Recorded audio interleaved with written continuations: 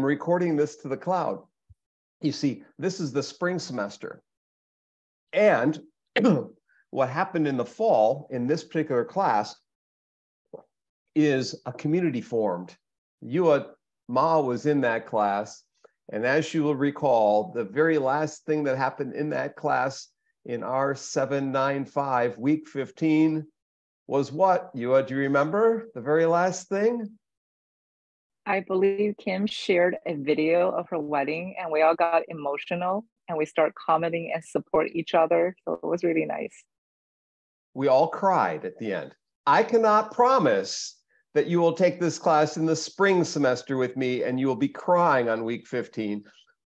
And I will promise that you won't be crying because you got bad grades. I'm going to try and support you so you get good grades in here and get quality dissertations. But we all cried because Kim's mother said she loved Kim in the video of their wedding from last summer. And back and forth, they said they love each other. And Kim's mother died during the semester. It was passed away. So it got real emotional for Kim. It got real emotional for all the students in the class. And there were some subgroups that formed in the spring semester and some sharing that happened across the different groups, which is really good to see that occur spontaneously to some degree. In the spring, we had 7 EDD students and 1 PhD student. This time, we have 4 and 4. So it makes me think more about what I can provide to the PhD students who I didn't necessarily ignore, but I think I focused a little bit on making sure that all the EDD students passed their qualifying exams, because 6 out of 7 of the EDD students took quals last fall. I'm happy to report that all 6 of them passed their quals. Not only that, but all 6 of them passed their quals without revisions. That has never happened before. Maybe a miracle of some kind. It was worth a toast. We all toasted. We had glasses of wine and soda and orange juice and tea or whatever we had. People had beer, whatever. We toasted to everybody a couple of times last semester because everyone passed quals and everyone finished some degree in their proposal. One student got her proposal in a late because she took an incomplete, got it into me 2 days ago, and I graded it on Sunday. So they all got through. They all passed now officially. I hope you don't have to take an incomplete. I probably shouldn't even mention that it's possible because you should get done within 15 weeks. And here in the final week, we'll have you share what you've done so far, and we'll bring back our guest speakers from tonight. Our guests not really speaking, but our guests from tonight. Cherisse and Jennifer. Cherisse is one who defended her dissertation in early November, I believe it was. She flew up from Grenada, or how do you say it, Cherisse? It's Grenada. Grenada. Her and her husband Nicholas came up, and we watched the World Series game before she defended. And I made sure she toasted before she defended because I knew she was going to pass. It was an excellent dissertation on blended learning and faculty development in terms of online learning across her campus.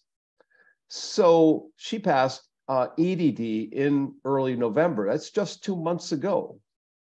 And Jennifer Park passed her PhD 11 months ago in February, I believe it was. It could have been January, but I think it was February. Is that right, Jennifer? Yes, it was February 7th, I think. Yeah. 7th. And what else happened in terms of her dissertation? She won an award. Everyone, she won ISPI, Outstanding Dissertation Award, the International Society of Performance Improvement. In the past, the IST department had many students who were majoring in human performance technology corporate training. We no longer have faculty whose expertise is in that area. We have faculty who have done things in the area, and some of us have worked with the military, including Dr. Brush, Dr. Kazuski, and myself. But that's not our focus necessarily. In the past, we had more so. So we had many more dissertations on HPT and HRD related. So I was really happy to see that we still nurtured someone with those interests and was able to not just get a get-done dissertation, but get a high-quality dissertation. And she collected her data in Korea, Haejong, looking at some large corporate settings in Korea. And so in a second, I'll have Jennifer describe her dissertation. I'll have Cherisse describe it better than I have, but I want to just give you some backgrounds in terms of this course. What we'll do tonight is I'll tell you a little bit about this class, and then we'll switch over to Jennifer and Cherisse. And I don't know if they have anything prepared or they're just going to talk. Is that right? Or are you gonna have any slides with us tonight? Cherisse, yes. Okay. And Jennifer? One slide. That's fine. So we'll go to them probably in about 15 minutes, and then we'll come back to me and go through a little bit of the syllabus. And I'm going to end tonight with tips on defending your dissertation or on writing your dissertation. I'm going to have 10 parts of writing tips. As Yua knows, she took the class last semester. I started last semester with either part 9 or part 10, the very end of my workshop on writing, which is focused on dissertating and having quality dissertations and how to defend. And so I'll figure that out, which part I'll do, part 9 or 10 after break. But I'm going to show you after break the syllabus, the Dropbox, the Canvas website, so you can see the course structure a bit. And so you can learn how to navigate it. And really, the Dropbox, as well as the Canvas site, whatever is there only as a resource. There is not one single thing you have to read in this class this semester. There are plenty of things you can read, okay? So difference between have to and can. And there are, a few associated books that are available for you to go through. And some of these are up in Dropbox, and you don't have to buy these. And one is called The Craft of Research. And this one, I think, has over 700,000 copies sold. I think 2 of the authors on here have actually died since they wrote the first version of it like 40 years ago, and 2 other people have taken over the books. There's 4 or 5 authors on this by Wayne Booth and other people. Let's see, this, I think it's Teachers College Press, but maybe no, it can't be Teachers College Press. It is the University of Chicago Press, very prestigious. This is someone recommended. It's kind of the basic of doing research. I would say I recommend this book. And I would say, oh, you got it. Okay. Who's making you buy it? Is Dr. G making you all buy it, or who? Okay. No, I already bought this in Korea before I joined IU. At Korea University, she was, Jennifer. And Jennifer, what university in Korea were you at? Iwa? So we've got 2 of the best Korean universities here represented. And Carrie, who made you buy the book? I think it's when I took the class 711 with Dr. G. Dr. G, okay. Yeah. I was wondering who was recommending it. Another one I'm going to recommend is Trina Pauls's book, and Jessica Lester, some of you may have classes with Jessica Lester, their book on digital tools for qualitative research. Now, Trina Paulus, I think, was a double major in IST and LCLE, language ed, but maybe it was a language ed major and an IST minor, but she was in both departments, and she was a former student of mine. She was at the University of Georgia for a while. This book made her so popular that the University of Georgia just gave her full professor. She was an associate professor at University of Tennessee. Georgia interviewed her, and she didn't have to put any of her materials up or anything. This book was this and 2 other books she's done on qualitative research got her famous. But she moved back to Tennessee at a smaller university because her husband was in Tennessee. So she left Georgia and is back in Tennessee. I contacted Trina to possibly be a guest in this class this semester, and she cannot because she's a Fulbright person in Poland this semester, and the time would be like 5 in the morning or 3 in the morning there in Poland.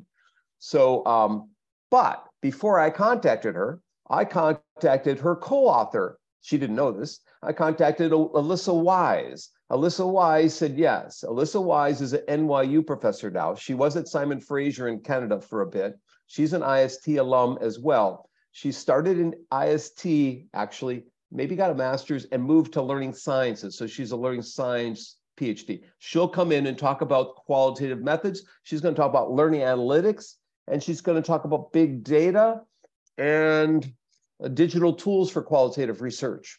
Her area is learning analytics, a big area, and she's actually got a grant right now with the medical school at NYU for like $60 million or something, maybe more, maybe 100 million. I mean, huge amounts of money. She's brought in lots of grants and lots of things. She's a wonderful person. I think her middle name is Friend. She's Alyssa Friend Wise. So she'll be your friend at the end of the semester. We have 3 people coming in who are methodologists. 1 repeat from last semester. We're going to have Dr. Hitchcock, who used to be an IST professor. He's going to come in and talk about mixed methods design. Now, actually, what we did with Dr. Hitchcock last semester is we had an ask, his middle name is John, Ask John Anything. It's called an AMA, Ask Me Anything session. These Ask Me Anything sessions become really popular. And so we had an AMA with him, and he answered all the student questions. And he has a new book on mixed methods design. So we had talked about a bit about that too, and about the field of mixed methods. So we'll hear from those 2 methodologists. I'm trying to think in my head, who's the 3rd methodologist that I have coming in? I'll have to look at who I've got on here to see who it is. A mystery guest. Maybe it's me. I hope not. Hope we have someone better than me. So Alyssa's going to come in on January 31st. So you don't want to miss that one. That's the end of this month. So Yua's going to come once. We're going to have Adam Mills come again, as he came last semester. But I'm going to have Adam do something different. Adam Mills from the Human Subjects Department, the ARB people at IU. And what I'm going to have Adam do, he usually presents these slides, explains IRB process. And you have to learn this stuff anyways when you take the IRB, so it's kind of redundant. So I told him to hit the highlights, and we'll have mainly a Q&A with him, and you can ask him your IRB questions.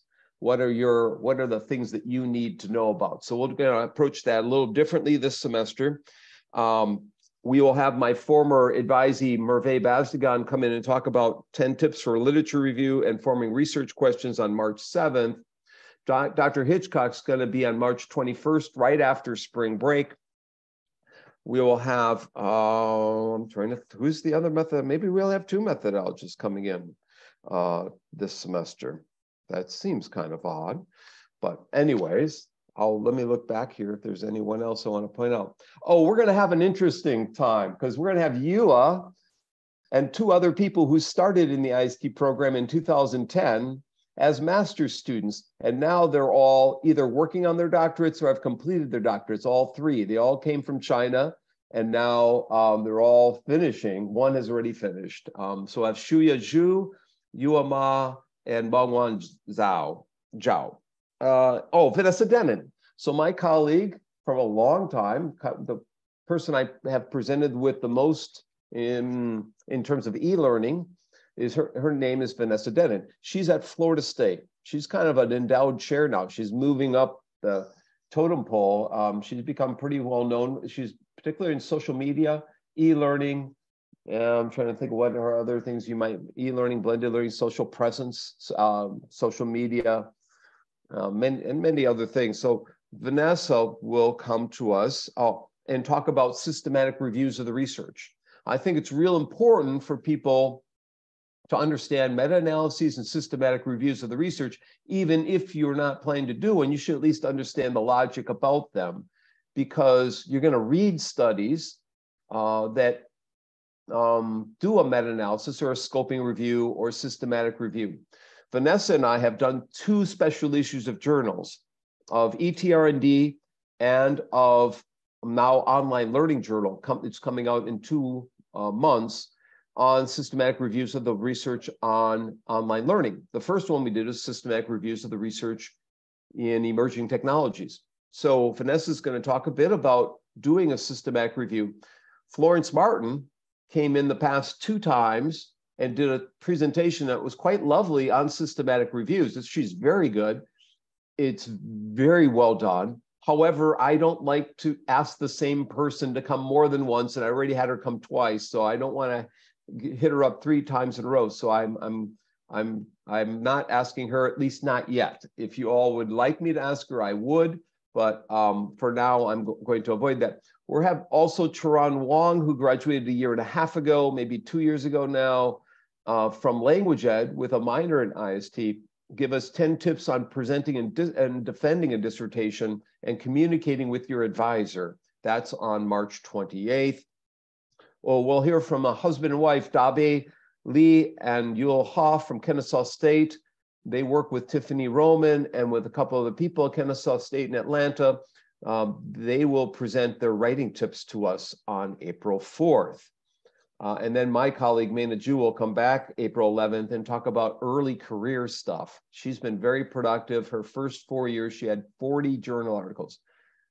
40 journal articles in the first 3.5 years, like over 10 a year. She's just amazing. So we'll talk to her at Wayne State. Those are some of the guests that I have listed in here. Trying to look if there's anyone else I want to pull out and mention. Cherisse, let me throw this over to you and see if there's anything that I missed. I think you covered everything. In terms of qual dates, though, do we have those dates? What's the process for quals for ADD students? Are we covering that today? Yeah, good point. Sue May found mistakes in the syllabus. So here's an apology. That the syllabus will probably go through 7 iterations over the next 3 weeks. There'll be typos, there'll be wrong dates. My hard disk may have crashed. My computer is at Best Buy. I just went there an hour ago after I got done running, and I was told it was fixed. It's not fixed. I was planning to make final changes. I did get the syllabus done on Christmas Eve. I sent it to all of you, but I didn't do a final run through. So I will try to change the dates using my laptop tonight and send you a new version tonight or tomorrow. So there are it has last fall's dates in there. That's an apology. That can be easily fixed. I will say, so there are a couple assignments early that are due in week 1 and 2. One's a plagiarism test. If you took a plagiarism test, just give me a paragraph or 2 about what you learned from it. And I forget what the second item that's due early on. It's not because I like things due early. I hate things that are due early. I really do, because we've just spent this winter semester. We just graded papers. We did our annual report. We summarized everything we've done. We created new. So it's been exhausting. I hadn't had a day off. I haven't had a day off since December 2nd, 2019. So I'm wearing a shirt called Slacker. I don't think I'm a slacker, but anyways, I have a suit and tie underneath this. But for now, I'm wearing my slacker. So today was my 1,025th day in a row of running. And I've made calendars of my adventure of running, 365 calendar of Indiana, Southern Indiana, with quotes from Southern Indiana. It's got thoughts on leadership, learning, and life. I did 2 of these things, one of Indiana nature and one of my dog in Indiana, with different philosophical quotes. So I've been running every day. I've been taking pictures most days. I've been doing all this kind of stuff. But I've also been publishing a lot. And because of that, I've come up with some tips on writing for all of you that I'm going to share with you to help you become a more professional writer. So I don't have the typical goals of this class that most faculty have. Most faculty have a goal of making sure your dissertation is, quality and is doable and all that stuff. That's not goal. That could be goal number 1, but I want to do at least 2 goals, maybe 3 goals. So I want the EDD students to pass their quals. Okay, that's another goal. And I want you all to be on the road becoming better writers. I could say professional writers, but that might be putting a stress on you. So I'll just say better writers. My goal is to make you all better writers and maybe better readers in the process. because you cannot be a better writer unless you read a lot, unless you know how to summarize, synthesize, pull out gaps, figure out the gaps. I want you to become identifiers of where research possibilities might exist for all of you, or where you could make a difference in your local environment in terms of strategic planning, or some evaluation studies, or really some primary kinds of research that you might be able to do. I also would like to have you think about how you might not do any of your research in the future by yourself, but how you might network with other people and form bridges across your departments or across institutions, because that's where real significant things start to happen. And that's where sometimes more personal, fulfilling aspects of becoming a researcher happens. The solitary, by yourself kinds of research that you're required to do for a dissertation is not what you should be doing your entire life. In fact, when I co-dissertated, my dissertation involved creating a keystroke mapping program in WordPerfect, kind of like Word, and then a prompting, computer prompting program in it to foster generative creative thinking and critical thinking. And my colleague and I, Tom Reynolds, he studied college students, I studied middle school students. The same prompting system, the same keystroke mapping, the same theoretical perspective. I developed the model of writing, the theoretical framework. He developed the tools, and we worked together.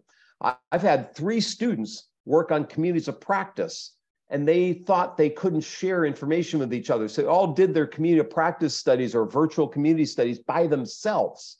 And I had to keep telling them, you can share your reference list with each other. They're like guarding it, like no one else can see it until they're done with their dissertation. And so I want to break you a bit. One of my goals is to get you involved in sharing with each other what you're working on, share books that you found, articles that you found, and so forth. Now, we could create a thread in Canvas for doing that.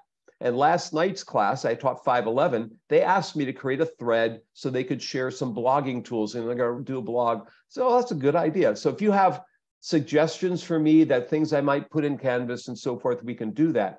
Right now, the only things you'll really find in Canvas is announcements, the syllabus, and the assignments. You can turn them in a Dropbox. Oh, that's what Cherisse was pointing out.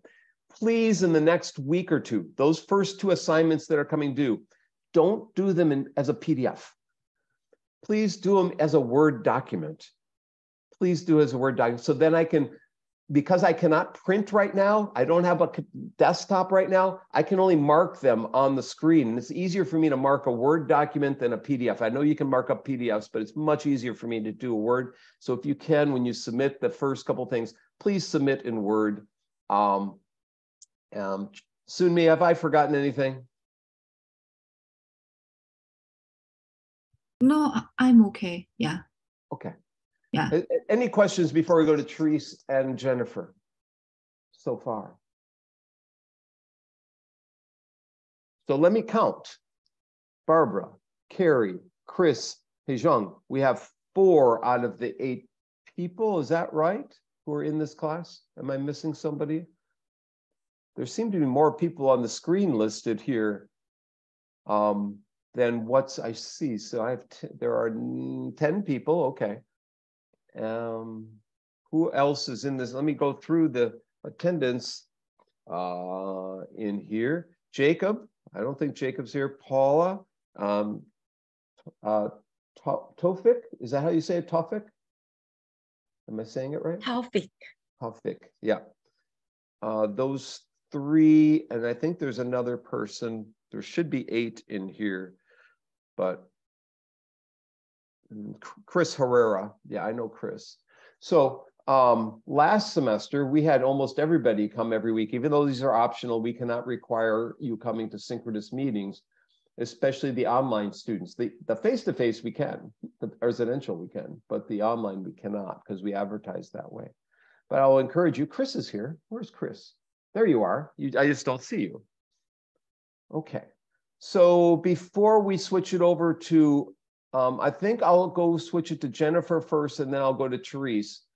Before we do that, just real quickly, can you tell us your name and what's your topic that you're interested in for your dissertation and where you're from.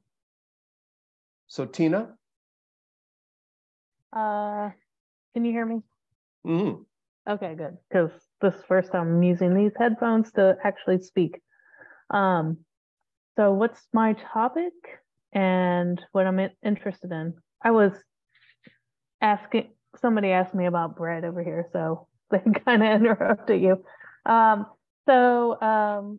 What I'm interested in is STEM careers, like how people get interested in STEM careers and what makes them persist through, elementary all the way to getting that STEM career and then maybe even persisting in that STEM field. Okay, that's enough. That's enough because we're going to hear you all. We're going to hear you for 15 weeks, and we'll get back.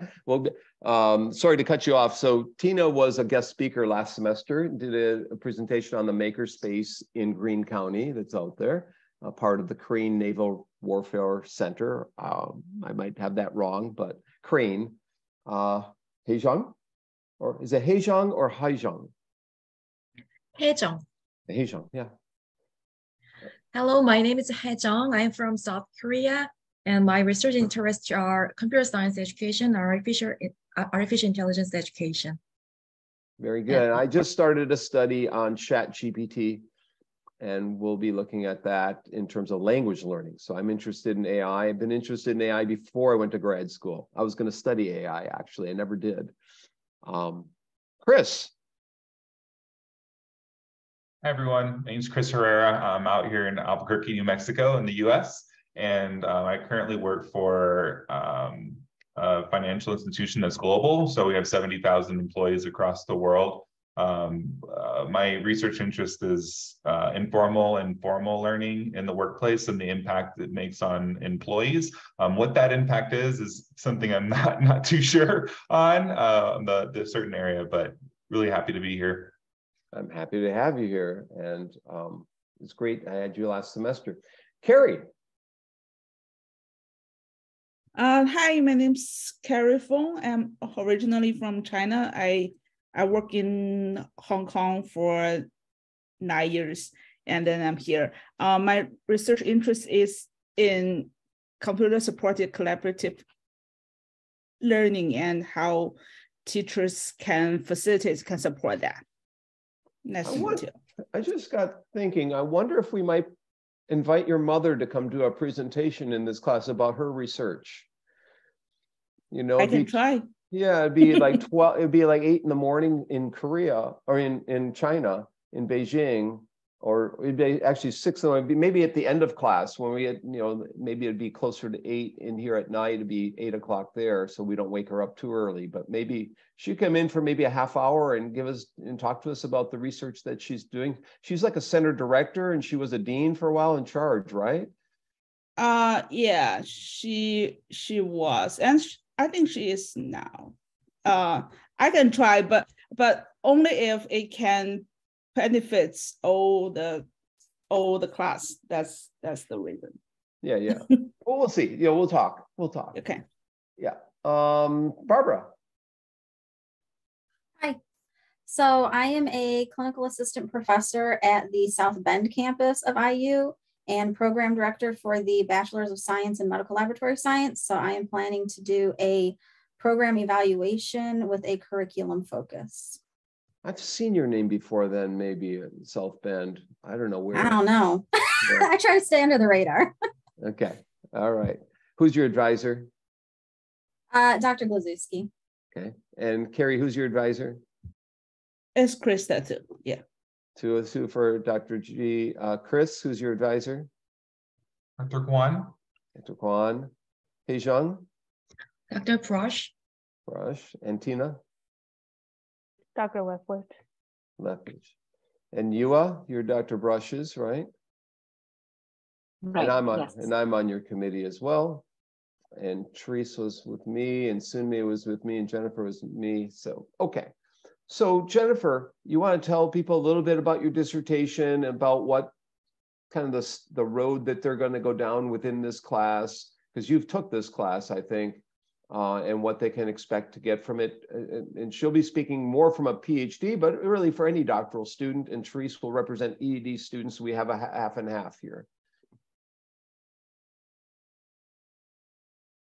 Sure. Let me set up my slides. So if you can. Jennifer is now an assistant professor at UNC Wilmington in her second semester as a tenure track faculty member.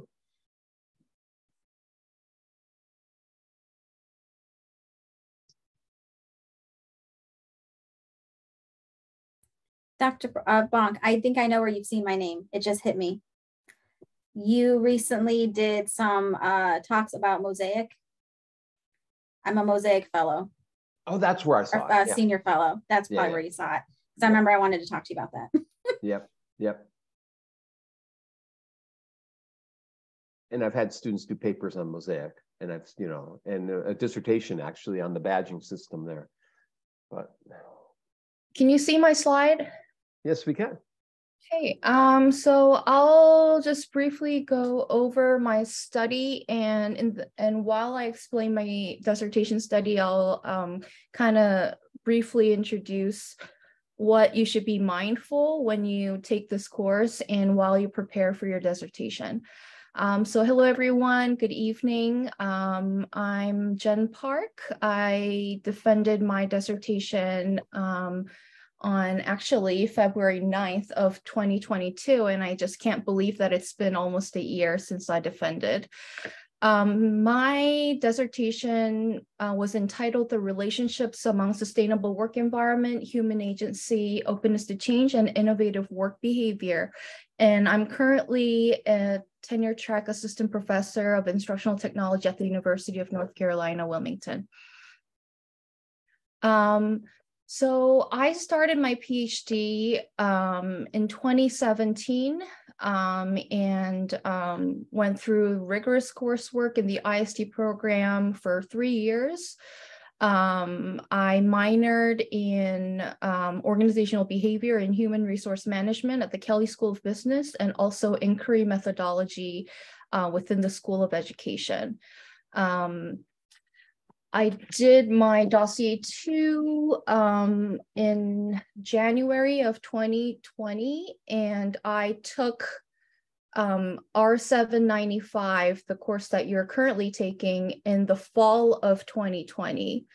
And then I defended about a year after that, and then it was a really fast process. But it did take me a year to, write my proposal. And then after everything was settled, it was really fast. And then I completed my manuscript at the end of 2021 and defended on the first week of February in 2022. And part of the speed of the process was having a quantitative dissertation as opposed to qualitative in her case. Yes, so as you can see here, my dissertation was a quantitative study. It was guided by one main research question. And I looked into the structural relationships among each constructs described in the diagram. So I won't go into detail because my topic is kind of, everybody's topic is different. Here, I just wanted to introduce this slide because I want you to all think about the feasibility of your study.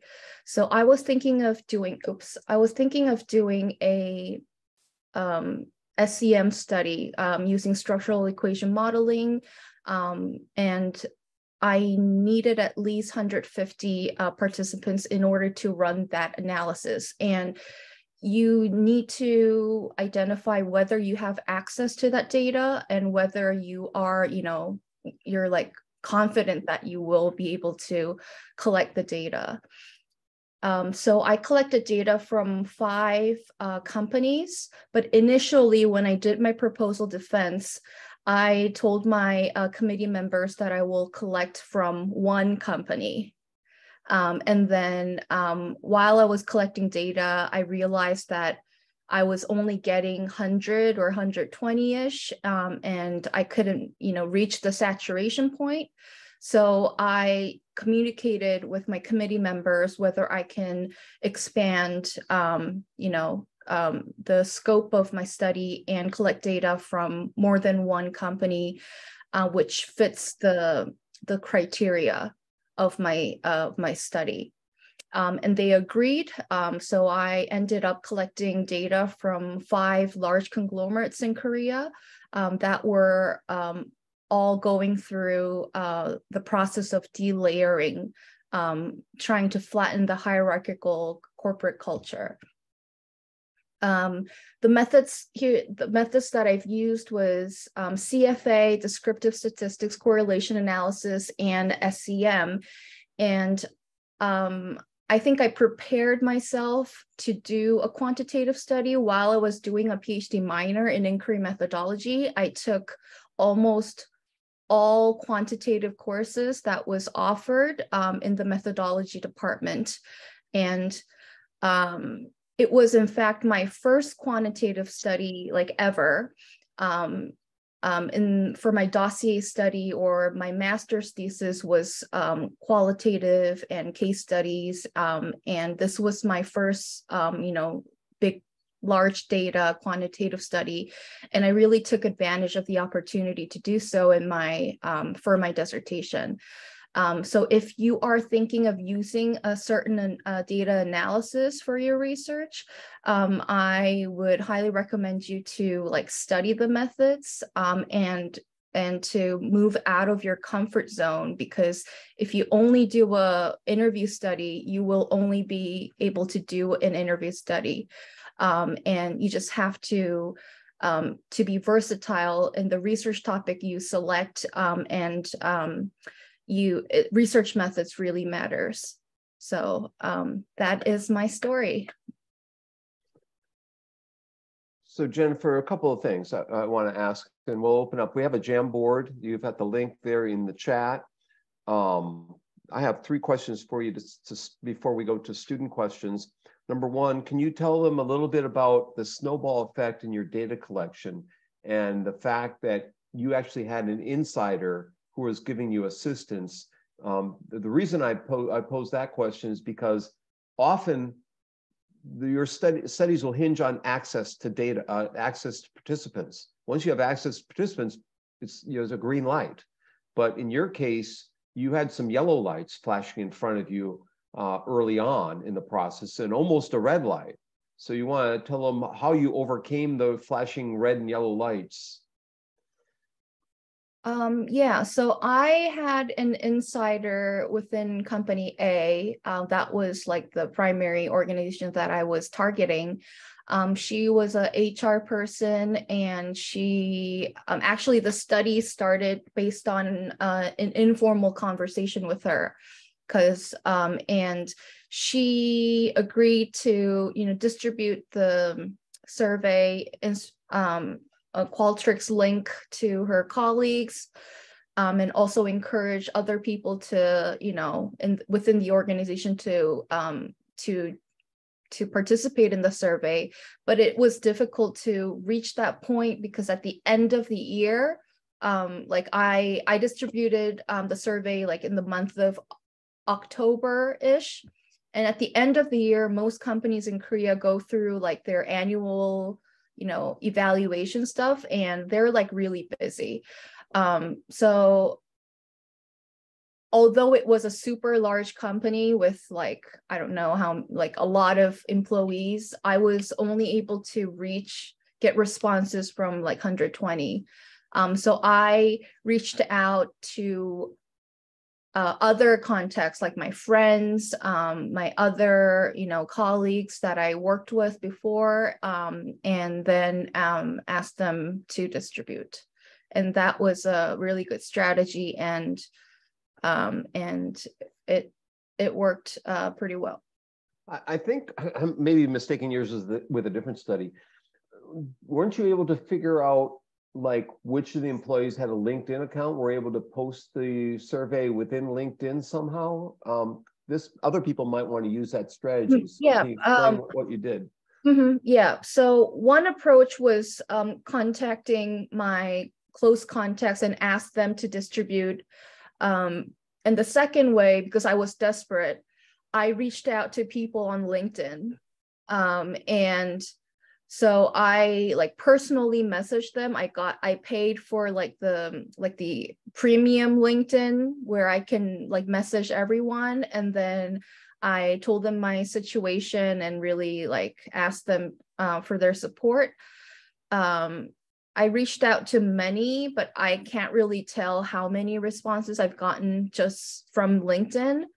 But there was a question within my survey asking like the company that they're working for, because it has to be within the 5 companies that I've selected. So yeah, I think that was the other approach. And then so just don't rely on one person. That was the lesson that I've learned, because they are willing to help, but they cannot guarantee that they'll get you like 300 responses for you. So. And so the reason I raised that, some of you may rely on Facebook or on, other social media to get your population to fill it out. LinkedIn is probably one of the more professional places that you can go to. Sometimes you can rely on organizations, such as if you're a member of AERA or AECT, they sometimes will, AECT in particular, will send out your survey requests to their member lists. That works sometimes. It's not going to work every time, and it's probably got a limitation of volunteerism. So you have to also be concerned with that.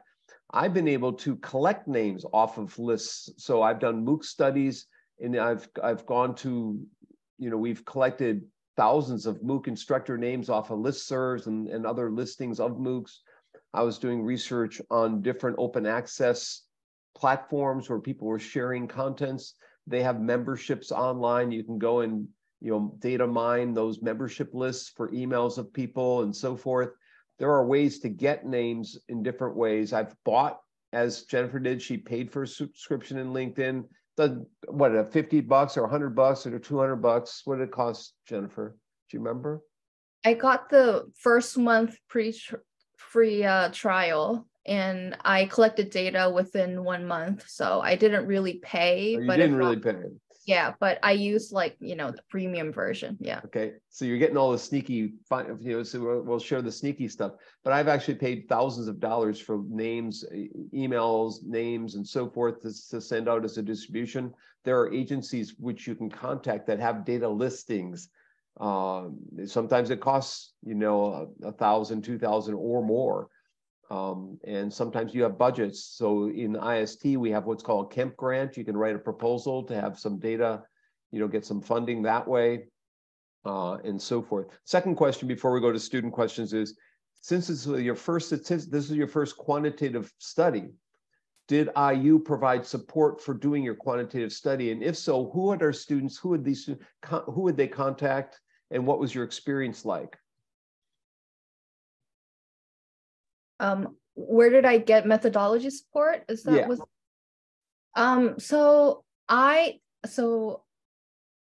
took the SEM course, like very rigorous from Leslie, and it really helped me to gain interest in the methods, and it was a great fit for the scope of my study, so that's why I adapted it. So the courses really helped. And then I I needed to freshen up that methodology, because during a semester-long course, you get deeper into the theory rather than technical parts. So I took a free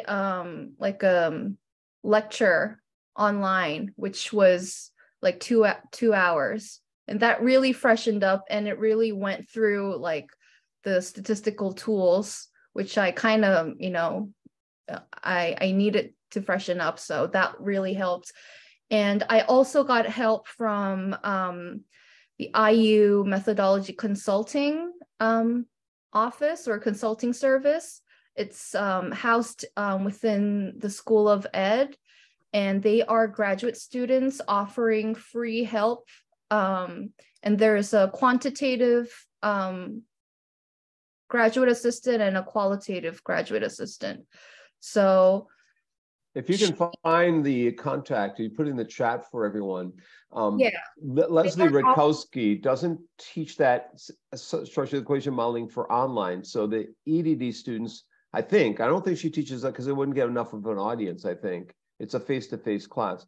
But you can find classes like it going to Coursera or Udemy. Structural equation modeling has become very popular, but it's kind of complicated. And you need a minimum sample of like 300 people, Jennifer, something like that? Mine was minimum 200. That's recommended from the literature. Okay.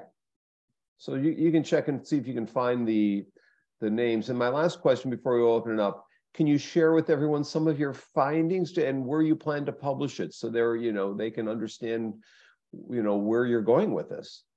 Yeah, so I just provided the link, research help. It's free for students. They provide Zoom sessions. So that's probably the most important thing all semester. We can close the class now. That's all you need. Everyone can go home. We'll see you in 15 weeks. Yeah, so I actually met with her for like four sessions. And she really helped me with data analysis. But be aware, we are instructional technologists and not methodologists. They take a more theoretical, in-depth approach, and that is like easily okay in our field, but as a methodologist, they can't really neglect it and say it's okay, because they study that like really in depth. So I kind of filtered some of her comments, because if I follow all of her advice, it would have been a methodologically really, sound and perfect dissertation, but it was not the scope that I was able to do.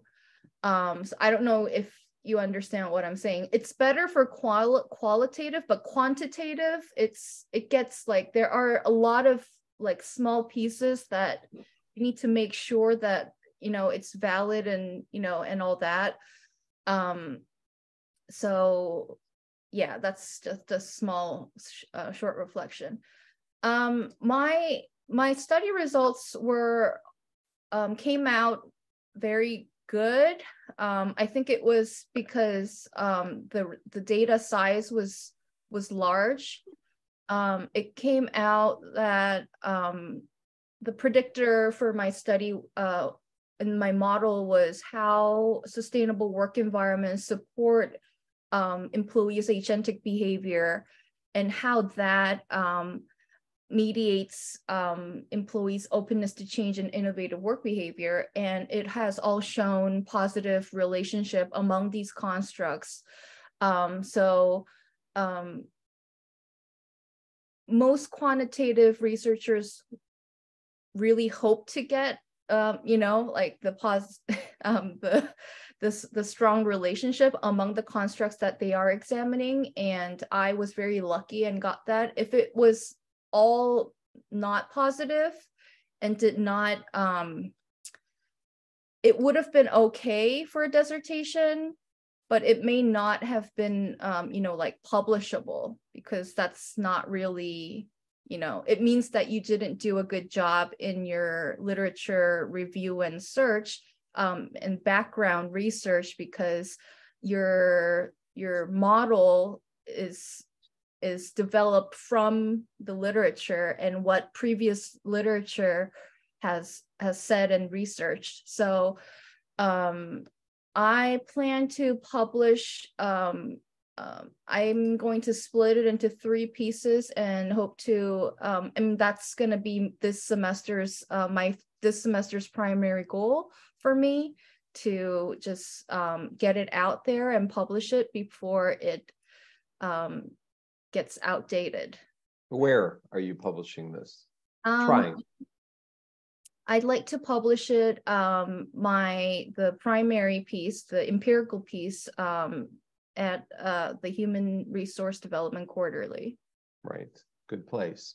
So two things. One, what she was studying is the flattening of the hierarchies in a corporate setting to create more collegial atmosphere, so it's not so top down in nature.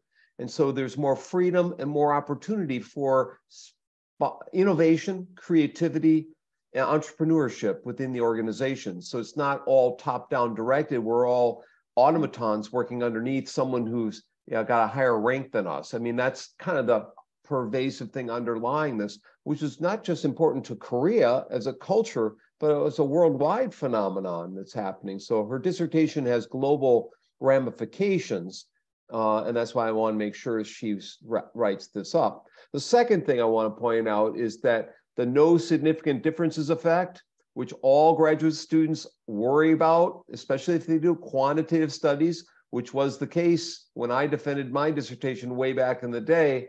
Everyone's worried about no significant difference. Well, if you have no significant differences, you can still pass your dissertation. You don't have to sweat every night that you're going to have significance or not. You just report the data that you got. You hope to have significant things to talk about.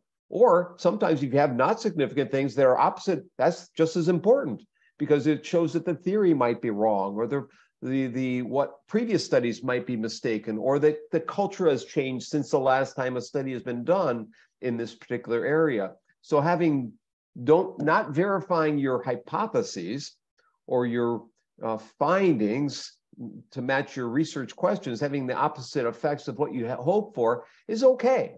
Don't stress. You just have to do a study, analyze it in a solid way, write coherent prose, and then come up with insightful things to say about your dissertation. That's the hard part. Some insightful, engaging things you want to say when you defend your dissertation. Don't be blah, blah, blah. This is what I found, this is what I found.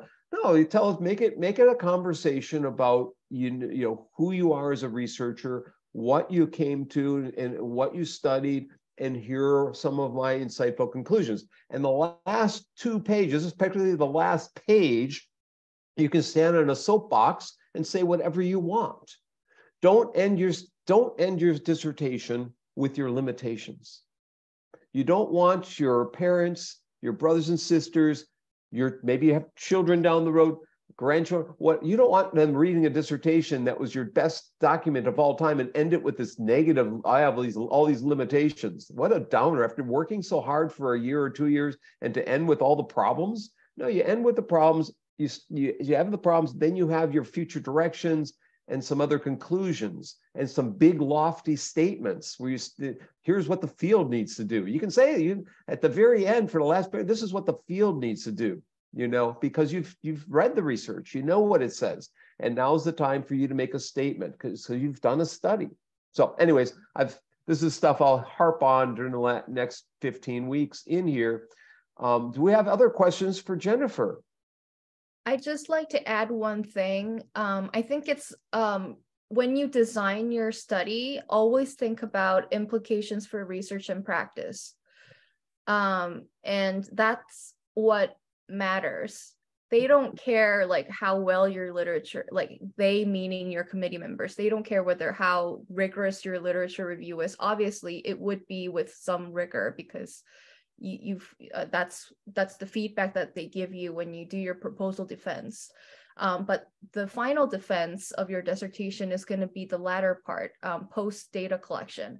And what matters is whether you know your thing, and you really care about the topic and you think this is an important study, and your study proves or gives, a message or implications that it is going to contribute to the field of instructional technology, human resource development, performance technology, whichever your field is. And then it will not only inform the researcher, but also the practitioners. And it will be useful for people in the field to make a difference. So I really just wanted to mention that. Do we have other questions? I don't see any in the Jamboard, but we'll open it up for anyone who wants to pose something. I have one question. So more along the lines of clarification of like an EDD student dissertation versus a PhD, and what that might look like. Just maybe some similarities as well. I think based on my experience within the IST program and currently as a faculty, for EDD dissertations, I think the committee is looking for something that will help your workplace, that will kind of not like really like groundbreaking stuff, although PhD dissertations don't really do groundbreaking stuff as well, but something that will benefit your organization. And for PhDs, it would be more like a first study, like a study that you would like to continue in the future in your research career kind of study. Dr. Bonk can elaborate on that. So an EDD dissertation might be more scripted in terms of the scope, might be more localized. You're looking at making an impact within your particular work setting. And a PhD might be looking at more towards the global impact and, looking at the psychology of human beings and the changes from, different instructional approaches that might impact the human species as a whole, as opposed to impacting the boys clubs or girls clubs or Boy Scouts and Girl Scouts, more localized kind of nature to the study. So, I would say that would be one way to think about it. Thank you. We'll probably get that question repeatedly during the semester, and we'll have different ways to answer that. Maybe that's not the best answer in the world, but it's one answer, because Cherisse keeps laughing at it, so I'm sure she has a better one. But Sunmei had a question I saw before we go to Cherisse. Sunmei? Yeah, actually, but actually my internet is not stable, but I can try. Okay, thank you for your great presentation. I really enjoyed your presentation. And then I have one question. So what is the most challenging part of performing your dissertation? Actually, your slide shows that it went really quickly than I expected. That's because I think the usually PhD part is more intensive and difficult, but you went through really quickly, just to 1 year, I think. So I'm just curious. And then how to, overcome that difficulty. So can you share your experience?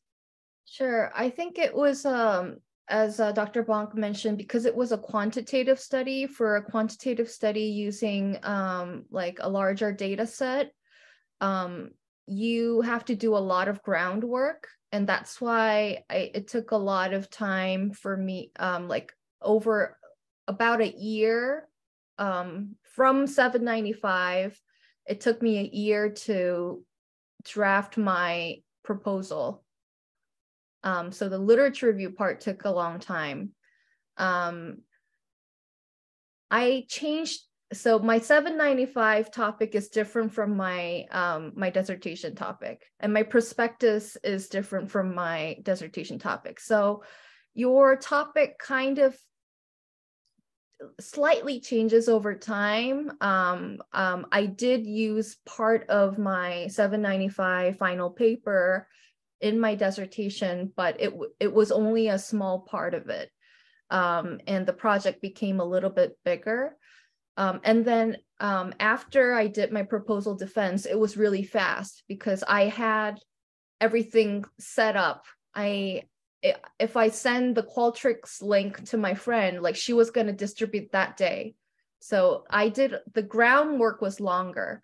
So after I did my proposal defense, in September or October, September of 2021, it only took me like 4 months till I got everything done. And just one side note was I kind of got a job offer at that point. So I really I only slept 4 hours to really get it done. So I was doing data analysis, like, I don't know, like for a week, I was doing data analysis. I was writing the data analysis in like 4 days. I was writing the discussion part 1 week. And then I sent it to Dr. Bonk, and then he would get back to me like, you know, like really fast within like 3 days. And then I did it, you know, I elaborated the parts, and it was, so it depends on the person. I was a full-time PhD student, so I was only working on my dissertation at that time. So, and I was in Korea, living at my mom's place. So I didn't cook, I did nothing. I just took a shower, and then like as soon as I woke up, like 6 a.m. I started, and then so, and one more, so the environment was good. I was able to just work on my dissertation. So that was one of the factors. And I'm not saying it's bad or good, but some people perform well when they take time, and that leads to quality work as well. But it doesn't mean that even if you took a shorter time to complete something, it doesn't mean that it's lesser quality. So it really depends on whether you can concentrate within the short amount of time, and whether you've got every pieces like put together and ready to go, versus you like taking your time, you spend time with your family, you go out on Fridays and like you do all that and then do it. I had nothing. So that really made my health deteriorate. So I do not recommend that strategy. Take a little bit more time. Like if I took like 6 months more, because many of my cohort colleagues, you know, defended in the summer, when I defended in February, first week of February. So if I took a little more time, you know, but I don't regret my decision, because I started doing my job interviews. Like I defended on February 9th, and I did my first job interview the next day, February 10th. And that became, you know, my current job. That job is my current job. So it kind of worked out. So yeah, I think it depends on the person and the timeline, and whether, if you're working full time, it's not gonna happen. So I have the same story that Jen had. I had a job offer at West Virginia, and I also had a son coming from Korea, and was selling a house. I had everything happening all at once. I was collecting data, analyzing data. My doctorate, my master's took me 2 years. My doctorate, all coursework and my dissertation took me less than 1.5 years, counting coursework. Okay. So I thank the 15 doctors that inspected various parts of my body that got me through my dissertation in the acknowledgement section.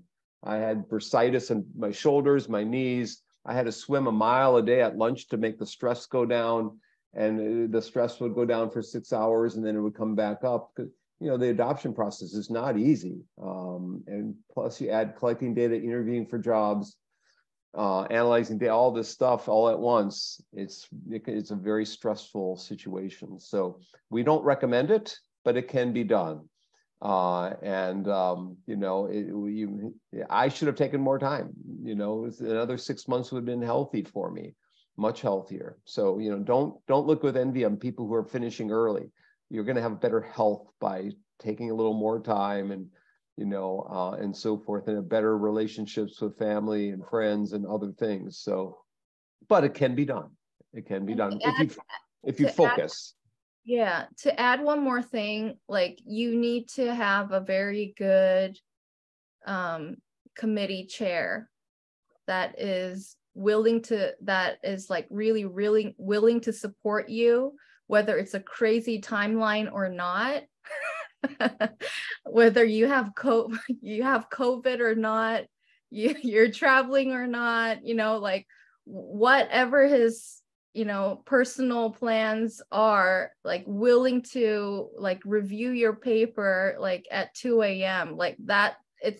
you have to be really lucky to meet that person, and it will change like your doctoral career. It's whether make you go crazy or like make your life really easy. So it's and you have the opportunity to choose your dissertation chair and all of your committee members. So you make the choice. So just do the research on the people on your committee and see if they are supporting your research. Yeah, and one person's reputation might be good in one situation, not good in another. You know, I mean, you might not be a good match for certain people. So you know, your advisor, you may have heard good things or bad things about them. Don't overgeneralize. In the field of academia, just don't overgeneralize. There are so many factors to consider in the process. We probably need to go to Cherisse because we need to get to a break. And I'm sorry, Cherisse, we've held you out so long. Do you I don't want you going through your entire dissertation with us. What did you bring with you? I just brought 10 slides with quick good. tips and lessons learned. Okay, that sounds perfect. Okay, and then after that, we'll go to break and we'll come back. I'll go through the syllabus a bit with all of you. All righty. Are you seeing my slides? Yes, we do. Okay, so good night, everyone. It's great to meet you all. I am Cherisse Mahabir-Cletus, and I am here to share some tips to help you not just survive R795, but to also thrive during this entire dissertation process. And before we get started, I just want to tell you a little bit about myself and also the program that I did and my study and all of that. So first of all, I'm a Caribbean girl. That's what I term myself. I was born and raised in an island called Trinidad, a small island in the Caribbean. And then I moved to an even smaller island called Grenada, also known as the Spice of Isle. And throughout my entire career, I've always worked in academia, and I've held many positions from being a coach to an educator to a consultant. I am currently the instructional designer and an assistant professor at St. George's University. I am right now spearheading a project to redesign the School of Veterinary Medicine's curriculum using a flipped classroom approach. And I've actually been at IU since 2010. I also started my master's in 2010, and then I moved on to the EDD program in 2016. As Dr. Bonk mentioned, I graduated just in December and I defended in November 2nd, I believe. And my topic was faculty attitudes towards inclusivity in a blended learning environment. And this was a mixed method study. This was my first mixed method study that I did. And I had a really tight timeline to complete because, like Dr. Park mentioned, she was also going for a new position. I also was transitioning to a new position at work as well. And it was actually it was a requirement to get the position that I needed to complete my doctoral studies.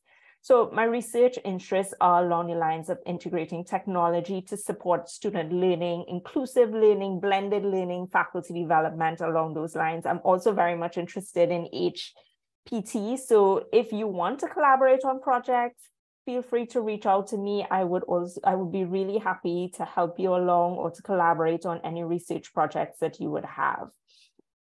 So here are some quick tips of lessons that I learned and things that I would have wanted to know, or mistakes that I made along the way that I hope that you don't make the same mistakes.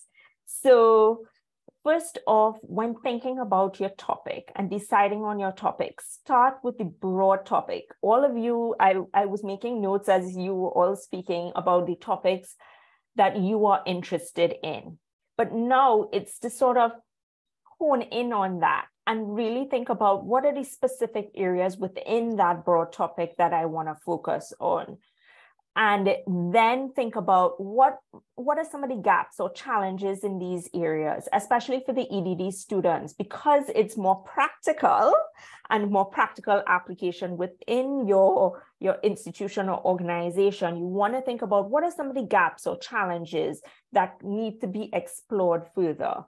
What helped me as well was going back to some of the assignments and readings from past courses, looking at those readings and seeing, okay, are there areas here that will spark further exploration? Are there areas here that I can implement within my work setting?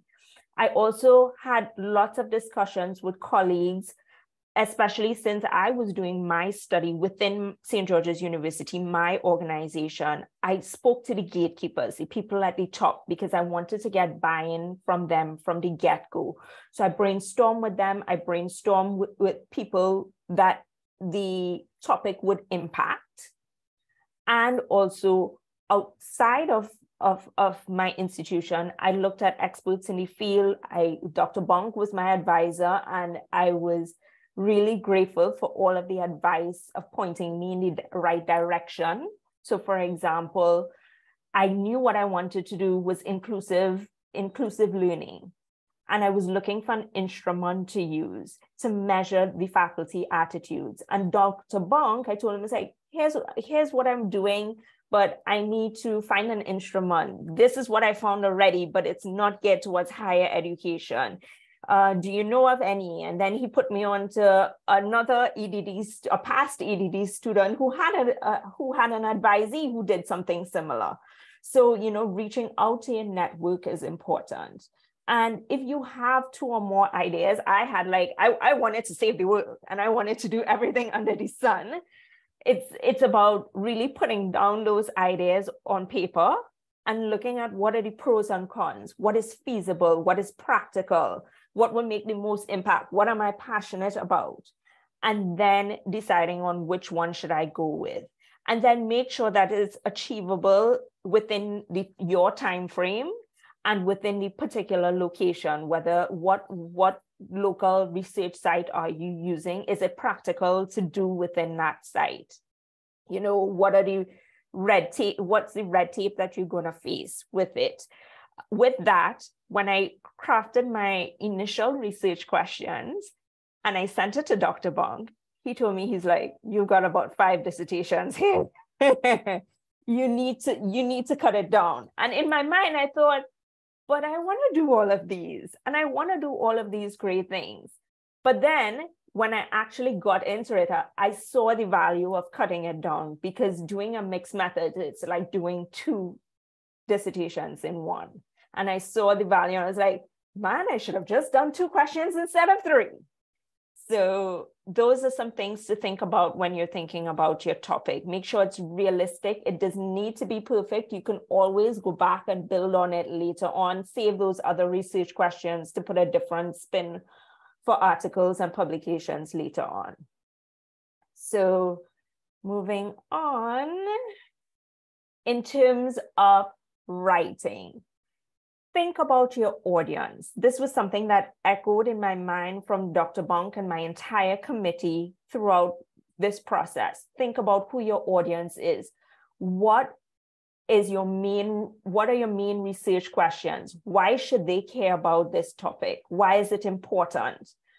How are you going to manage your time to complete this project? Those were some of the questions that they asked me. And it was important as well when I'm writing, Dr. Bonk mentioned it earlier, about coherency, making it concise and clear, and making sure that you explain all of the terms, especially if you're not in a US-based setting or you're doing your study in a setting outside of the US. You want to make sure that you explain all of the terms so that everybody can understand it.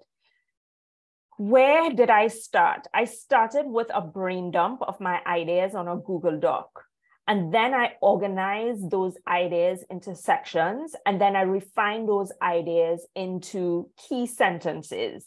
And those key sentences were what I fleshed out to make my paragraphs.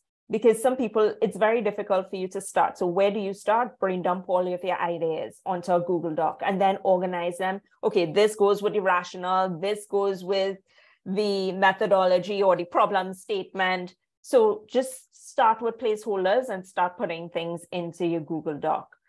And then what I did was I tackled some of the straightforward sections that were easy to write. I tackled those first and I knocked them out because that gave me a sense of accomplishment to keep going. And, you know, think about proofreading, think about this is not set in stone. It can be revised. Dr. Bonk also told me, make sure that you elaborate on your story. So keep telling your story. Make sure that you're passionate about the topic and that shines through in your proposal. And make sure that it's convincing. So it's a piece that's persuasive and convincing, and you can establish the attention of the reader for your writing. In terms of organization, things can go haywire pretty quickly. So it's about how do you keep up with all of the articles that you have and keeping everything organized and the different versions. There were multiple versions of final of documents. So I strongly suggest creating folders to keep everything, organizing things into folders, coming up with a naming convention for your drafts. So am I just going to do it final version 1? Am I going to do it by date? Am I going to use both? How am I going to do it? Color coding also helped me. I'm on a Mac, so I color coded my documents in my folders to what were the important documents, what were the things that were related to research methods, the ones that I was really using, ones that were all right, I put those in yellow. So I had some sort of color coding system going as well. For referencing, some people use citation managers. I did it the old school way of just using a Google Doc, and I put the references into a Google Doc. So I had all of the references in a Google Doc and I just pulled from there and cross-reference. Some people use citation managers such as EndNote, and those worked really well for them. I started with it, but I couldn't keep up, so I just did the old school way. I also, for my literature review, I use smart tables, and I will post the attachments of the tables that I've used previously, and that helped to keep track of who's the author, what were the main ideas, this was quantitative, this was qualitative, so I can pull those back easily as needed. I also did set goals and timelines. So for example, last year, this time, I was preparing for my dissertation defense. I did R795 in fall of 2021. And then in January, I defended, the end of January, actually January 31st, I defended my proposal. And then I gave myself the whole of until May to collect my data, because I was working with a semester schedule. So I gave myself a month between defense by the end of February to have my IRB done. I had, for my proposal, I had all my survey instruments and everything created already. So a lot of the groundwork was done. And I then wanted to send out the survey in March. But because I didn't anticipate some of the red tape of getting things approved at my institution, it took a lot longer. So my survey didn't go out till May, and I only had like about 2 to 3 weeks to collect data. So I still managed to collect the data by June. It pushed me a little bit behind schedule, but I was able to make up the analysis in June and July and have a draft ready for Dr. Bonk in September. And then I made whatever changes. I used September to do whatever edits we had to do and have it ready by October to send off to schedule the final defense. So basically, I took about 10 months after dissertation proposal defense to actually finish. So it was a really tight timeline. In between there, I started a new job in October as well at my institution. So there was a lot going on, in addition to working full-time, juggling a family and all of that. So it's important that you set goals and try to keep up with it as much as possible. We'll talk more about that a little bit later. The other thing that really helped was keeping a notebook, because ideas come when I'm in the grocery, standing up in the line, late at night. Sometimes things just keep popping into your head. Keep a notebook or put notes on your phone and then transfer it to your notebook so that you can come back to these ideas. These ideas later on, you will realize when you start writing your last 2 chapters, especially chapter 4 and 5, these things come back. So please keep a notebook. That was super helpful. That was some advice that was given to me as well. In terms of tools that I used, so when I started this process, I was using Google Docs. My account was still in Google Docs, my email. So I started in Google Docs, but then I had to move everything over to Office 365 because of IU's switch to Office 365. And I continued with my shared documents, drafting everything there, but also keeping backups on my laptop, keeping backups on my external drive so that I have everything. When it came to software for SPSS, for quantitative, I used SPSS. And that I used IU Anywhere's SPSS version. However, what happened was that when it came to my analysis, which I was doing over the summer, I wasn't a registered student. I didn't register. I had no courses to do. So I didn't have access to SPSS or NVivo, which is what I was planning to use initially. So if it is that you are planning to use these tools, but you're not, and you're going to be doing your analysis in a term that you're not going to be registered, make sure that you download the software beforehand and have it installed. Because then it costed me to pay for another qualitative tool to use, and I used Atlas TI. This was one I had taken qualitative with Dr. Lester, and she had recommended Atlas TI, and that was one that I used for qualitative. There are some differences. It's probably not as powerful as NVivo, but it did the job that I needed it to do. For transcription, I used Otter AI. They have an educational version, and it was $13.95 per month, and I used it just for the period that I needed to transcribe, which was just a month. And then citations, some people used EndNote. As I said, I started with it, but I didn't finish using it. It just got too complicated for me. So these were tools that I used along the way that were really helpful. I definitely, and most of y'all, will fall into the procrastination trap at some point. And there's a lot of anxiety around quals and your defense as well. But what I've found is that setting realistic goals and keeping a to-do list really helped me to stay on track.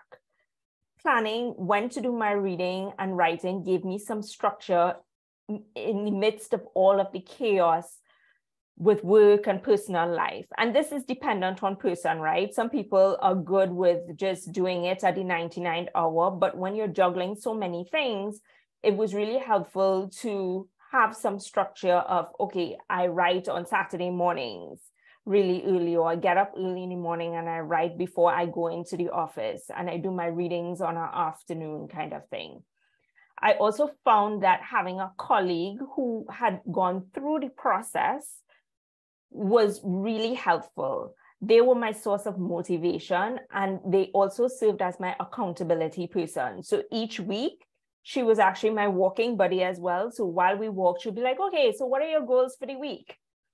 And then she would check in with me to make sure that I was keeping on track with those goals. Throughout my life, I always needed to study in silence. However, once I hit that proposal writing prep stage, I was having a lot of trouble focusing, and someone suggested instrumental music. And that was a game changer for me. So don't knock it till you try it, kind of thing. Just Google YouTube instrumental music. That really helped me to focus. Also changing location. So sometimes I would be in the office or I'd be in my home office. I live on an island, so I would go to the beach and I would do my readings and writing and stuff like that. And that helped as well. They say attitude is 80% and skill effort is 20%. So keeping your goals at the forefront, believing in yourself. It could get really dark and you can feel really demotivated very easily if you don't have a good support system around you and you don't have that positive mindset. So even reading those positive affirmations and Dr. Bonk's inspirational quotes from his little book and his calendar really helped me to keep that positive mindset and to keep going. And don't forget to take deep breaths. Take it one small piece at a time. So you don't have to write the whole thing in 1 week. If I would have planned better, I wouldn't have been as stressed. As Dr. Bonk said, as Dr. Park said, you know, give yourself enough time or else you're going to spend it in doctor's bills. And then in terms of self-care, it's really important that you celebrate the small stuff. Chapter by chapter, section by section, make sure that you're taking breaks, let your mind breathe, because that's when the ideas flow. And you come back with a fresh pair of eyes, you're able to pick up a lot of the errors because sometimes you're staring at the screen so long that you don't see some of the errors. We also underestimate the importance of sleep, diet, and exercise. But I really try to get, it didn't happen all the time, but try as best as possible to get at least 7 hours of sleep, including exercise, eating healthy, because it made the world of a difference when I did do it to how I was able to focus and the stamina that I needed. And also setting boundaries. So having those conversations with your loved ones, doing things that you like at least once per quarter. You know, if you like going to the spa, go to the spa, do something for yourself, because you're also juggling everything and we tend to be our hardest critics in this whole process. In terms of quals prep, this is a semester where you're juggling quals prep, you're juggling or if you're doing other courses as well, and you're also trying to write this proposal. So what really helped me was practice. They say practice makes perfect. And you'll be surprised how fast 3.5 hours goes when you're writing those quals essays. So to set yourself up for success, try taking some mock exams. When I took quals, I took it with Dr. O, and she actually had a mock exam online for us to take. And it was timed. So we actually sat and took it like if we were taking the real exam. And I would suggest that you do that. I did the 2 mock exams that she had, and I realized that my timing, I was really off with my timing. I didn't finish any of the mock exams. So I knew that I needed to figure out ways to be more time efficient. And with that, I decided to set up proposal templates. So for quals, you are going to have it could be either a needs assessment question or an evaluation question. And it has to be a polished document. So I set up my cover page in advance. I set up all of the different areas of what your needs assessment should look like, what your program evaluation should look like, your timeline, your rationale, all of these things in there. So that when it came to the actual exam, I was able to just pull up the template and tweak and fill in the sections. I didn't know what the question would be, but a needs assessment template is standard, a program evaluation template is standard.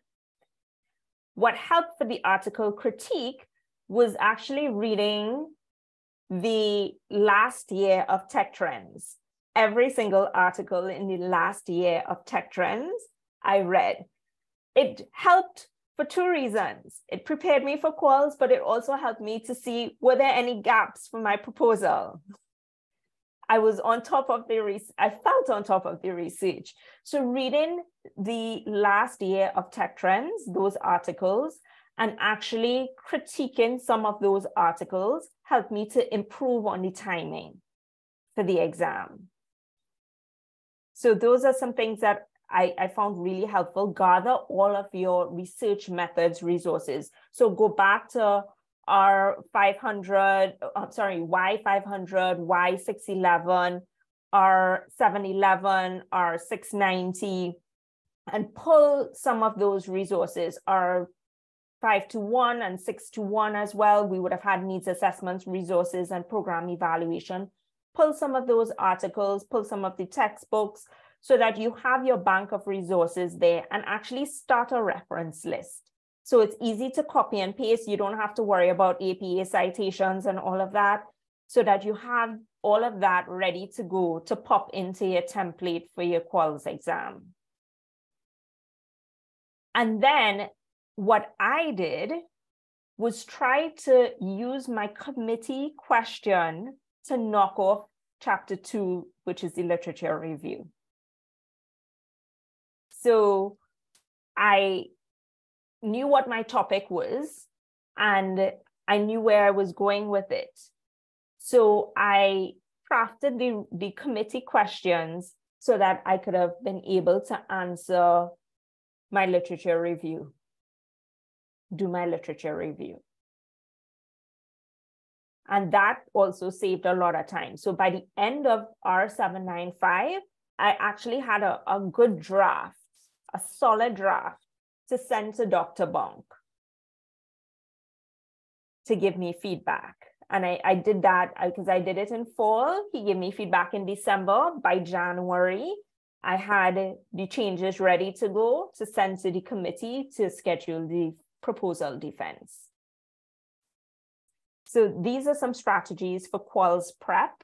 And then in terms of the proposal defense, I can't underscore the importance of rehearsing and practicing. So practice as much as you can, rehearse, so that you can make sure that you get it down to the 15-minute time frame. Use this as the opportunity to practice for your final defense. So you want to dress professionally, walk with paper, a notebook to jot down your questions and comments, and make sure that you reiterate all of those changes back to the committee so that everybody's on the same page, you haven't misinterpreted anything. Then schedule a meeting with your advisor to go through, okay, which of these changes do I really need to make? Which of these things I don't really need to focus on too much right now, and then revise a new plan.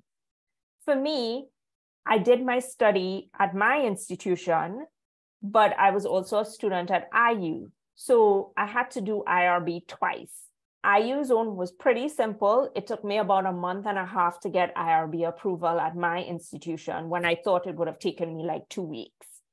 So cater sufficient time for IRB approval and any other institutional approvals that you may have to do.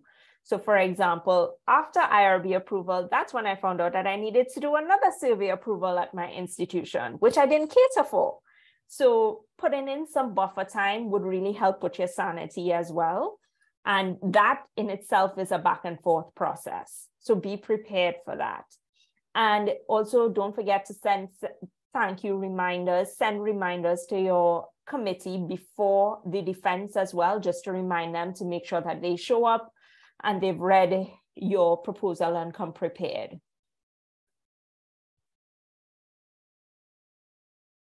And I think that's it for me. Remember, I think if I had to leave you with one piece of advice, I would say aim for progress and not perfection. There will always be changes. You will always want to make changes to it. So aim for progress. Just keep going. You have got this. And if you have any questions, my email is here. I'm free to answer any questions, to guide you, to be your sounding board if you need to. I would be happy to help.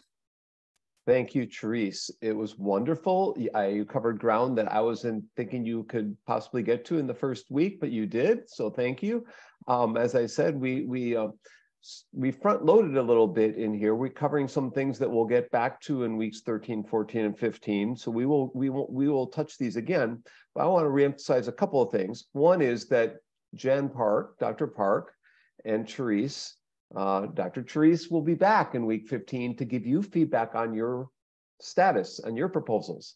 You'll be presenting them, and they'll be giving you some feedback on what they think you should be doing. And I'll be giving you feedback on your ideas all semester. So you'll get many experts. You won't just be you solitary, but at times you'll be working alone. At times you'll be talking to us. The second thing that Cherisse mentioned was being straightforward, the sections, the things you can knock out. Sometimes you get stuck on methodology. Sometimes you get stuck on data analysis. You could always go to the end and write your limitations up because you know what those are. And that's an easy one to knock out and write up in maybe an hour or 2 hours or 3 hours. You've got the limitations done. You feel really good about yourself, and that helps build the momentum for something else. Or you could write the future directions. You can actually write the future directions before you ever do your dissertation. You don't have to do this sequentially. You can always work backwards and then fill in the gaps later on and write the transitions later on. Transitions are not hard. You just have to remember to do them, you know. So you can do the ending, not necessarily the conclusions before you collect the data, but you can write some of that, you know, some of that. A couple other things. You should revise your dissertation at least 7 times. I just threw that out there. But I think every document you want to feel proud of, you should be looking at least 7 times, and you should have at least two friends or colleagues or experts look at your document as well. Color coding, that helps many people. Cherisse talked about color coding everything. For many people, that's very, very useful. I think the goals and timelines is extremely valuable. You should think about flexible timelines and changing those timelines. Don't kill yourself over making every date in the timeline. Just have a flexible timeline and have goals. Humans are goal-driven creatures. Once you put the goal up there, you'll strive to meet those goals, and you'll stop making popcorn and eating popcorn and going to get another candy bar or dilly bar. I go at night, I get a dilly bar or, you know, whatever. But I try and eat healthy all day until the night comes in. Notebooks. I had a sheet of paper. I had sheets of paper, but like a notebooks. And so every time I read an article that said there's a gap in the research, or the research should be addressing this, or no one's looked at this yet, I wrote down the name of the article, the page number, and what the gap was. And by the time it came time to do my dissertation, there were 69 ideas for doing a dissertation. I had a sheet of paper, maybe 5 sheets of paper. I wrote all the gaps and all the articles I read during graduate school, and I had it in my closet. I didn't look at it every day. If I pulled it out of the closet, I looked at, oh, here's another gap. I write it down. And I had 68 ideas for a dissertation. I went with number 49, which was a combination of 2 different ideas. So, you know, just writing things down, goals, timelines, ideas, and so forth. Now, Cherisse's idea of the templates, Cherisse might have to share those templates with us so that my students can use your templates. So after class, maybe you can share them and I'll put them in Dropbox, Cherisse. I just put them in the chat. Oh, you did? Okay. So also send them to me on email. That might be helpful too. Instrumental music helps me too. I listen to soft classical or new age music always. And that, you know, or nothing, you know, nothing with words. Or I get Chinese music I can't understand the words. So Korean music, female voices typically. I love listening to it. I don't know what they're saying, but it sounds good. To-do lists are very, very important. And I have, you know, always in my pockets, different listings, different notes that I gather. In fact, I have all my students who are dissertating and all the ones that have finished. Cherisse is on the list here. Jennifer's on the list here. Sunmei's on the middle list because she's not done yet. So Yua is almost on the list. She's writing her proposal, I think. Oh yeah, she's actually on the list. So right there, Yua. So, you know, I keep track and I look at the list every day. And about once a week, I go through the list and I write emails to people on this list and say, how's it going? And what's going on? A positive mindset, Cherisse said, that's extremely important. Maina Ju will come on week 13 or 14 and talk with us. Think week 13, I call her P squared. She's positive and productive. You have to have a positive mindset. You have to, you know, to survive in this world, in the higher, in academic space anyhow. You don't want to be negative. There's too much negativity in the world already. You don't want to add to that, and try to stay positive. You're going through hoops and hurdles. There's things set up. It's like basketball. Doing dissertations like basketball. Some days you throw them up and everything's going into the hoop, and other days they don't go anywhere near. They're bouncing out. So, you know, just keep shooting. Just keep shooting. Eventually you get the points that you need. You know, perseverance matters. Revising papers. I had my 400th publication during break. I had nothing my first 5 years as a faculty member, nothing, basically nothing. I just went to conference to conference to conference. I didn't know that you needed to persevere and finish the papers. I just like writing papers, and I present them and I go to the next conference. I write another paper. A lot of my best stuff's never been published. Just, I didn't know you needed to publish them. So persevere, respond to the editors, and in a positive way, and you can get a lot of things done. To-do lists help, goals help, instrumental music help, positive mindset, all that. Quals practice. For EDD students, I have not yet put the quals practice in Canvas. So soon may after class, we'll talk about this. It requires me to do something technical to move the files from one Canvas course to another. But once they're set up, it works lickety-split. It works great. So it has a timer that's built in to take the quals. It simulates taking the quals experience. So you'll get the feel what it's like to take a 3-hour qual, 3.5, whatever. It will time you. So, and there are practice ones in there for both day 1 and day 2. And then there are committee questions that you have to respond to. You're going to have to create a committee question this semester if you're taking. Again, raise your hand if you're taking quals. I don't know if Chris is taking quals or not. Barbara is. Okay, Tina is. Chris, are you taking quals? I am. Okay, yeah. So I got, and Huizhang, you're not taking quals, are you? I'm taking 4 exams this month. Dossier 2. So yeah. PhD dossier 2. Different kind of quals, but hard. Both are hard, you know. Actually, I like, my personal is I prefer the EDD quals. I think PhD quals are too hard. Sorry, but I think they're too stressful. I think EDD quals, you just study, you take them for a couple of days and you get done. I think it's much more efficient. It maybe it treats people too much like old school behavioral model, but it works, I think, most of the time. But PhD quals are a good learning experience. So they're valuable. They help you throughout your life. They're just, yeah, different. It's different. So we have to, so the other thing is, I tend to give feedback on assignments within a week or 10 days and everything, except quals practice. If you take the quals practice, it often happens during the semester when I'm at a conference or so. The last 2 semesters, it's the quals practice that I've had a real difficult time giving feedback on for EDD students. So I'm making an apology in week 1. I may give you feedback right away. Some people, if they get them in a certain, so that you can take them anytime you want. And the due date for them is after the quals. Actually, I don't require you to take the quals practice until after quals are done. You might think that's silly, but I don't want to stress people out. So some people don't take them until April, and that's in the middle of conference season for me. If you take them in January or February, I can get you feedback right away. So I'm just pointing that out. If you're looking for feedback on quals, students are really stressing, EDD students really stress about getting quals feedback, and I'm very bad at getting quals feedback. I'm very good at getting other feedbacks. I'll try and be better on quals feedback, but everyone passed quals. Everyone passed quals with no revisions. So my feedback doesn't matter. Just do them. Practice matters more than my feedback, but I'll try to get you feedback. We need to go to break, but do we have any questions for Cherisse or Jennifer? Jennifer, you're looking like you want to unmute your mic. Did you want to say something and respond to anything? No. Okay, you are. I have a question for Dr. Cherisse. Sharing your timeline really helped me because I'm very similar like your timeline right now.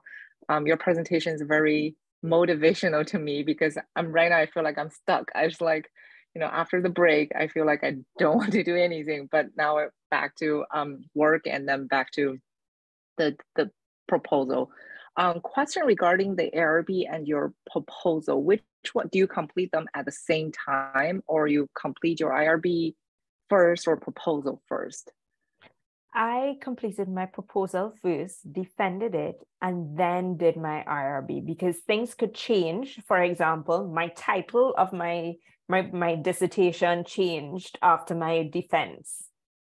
So I had like the forms drafted, but I didn't submit it until after your defense and you've made all of the changes and all of that. I'll answer that differently. The faculty in some dissertation defenses, some of my faculty colleagues really like having you have the IRB done before our proposal meeting. But it depends on who it is. There's no consistency, I can say, on that. I will say that if you do the IRB before the dissertation proposal defense, it's helpful, and you can always change it with minor changes. If you feel confident in it, number one, and if it's a complex dissertation, you probably want to submit it early if it's kind of complex and it's going to take a while to get approval.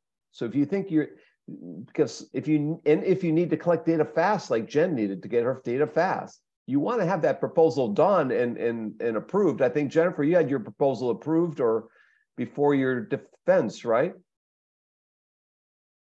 I actually didn't have an approved IRB proposal, but I submitted it and I provided the protocol, whatever, all the documents that I submitted to IRB and put it in my proposal paper so that my committee members can give me feedback on it. Right. And it was like an easy fix, but there was nothing to fix at that point. But some of my committee members had questions about my instrument and stuff like that. So I think it is recommended you have your IRB approved before your proposal defense, or at least submitted. Submitted. I'd say the norm is to have them submitted. About 25% of them or 30% are approved before the defense. About another 30-40% are at least submitted, and about 25% are not approved or submitted before the defense. And Cherisse falls in that latter category. Mm-hmm. But it's all over the board. If you have a year to spend doing a dissertation, if your committee's kind of flexible and just, okay, don't worry about it. But if you, have a more strict, timeline, you wanna be on top of it. Sunmei, did you have your dissertation proposal submitted before your defense? Your IRB submitted? Yeah. Okay. Yeah, before. That's because at the time I couldn't schedule the defense for proposal. That's because everyone was really busy during the summer. So anyway, I submit the IRB first, and then I got it approved before. That brings up one more thing. Some faculty will not serve on dissertations. Proposal will not do work during the summer. That means June and July. They're gone. They're out of country, out of mind. Right. Some faculty who refused to in the past now do. I see them doing it.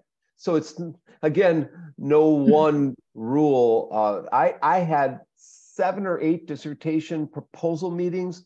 I had 6 of them in the summer last year. If I had said no, I would have been going crazy last fall because I had 6 proposals in the fall, plus the others, normal ones in the fall. So I just had a lot of students going through. There's no way I could say no.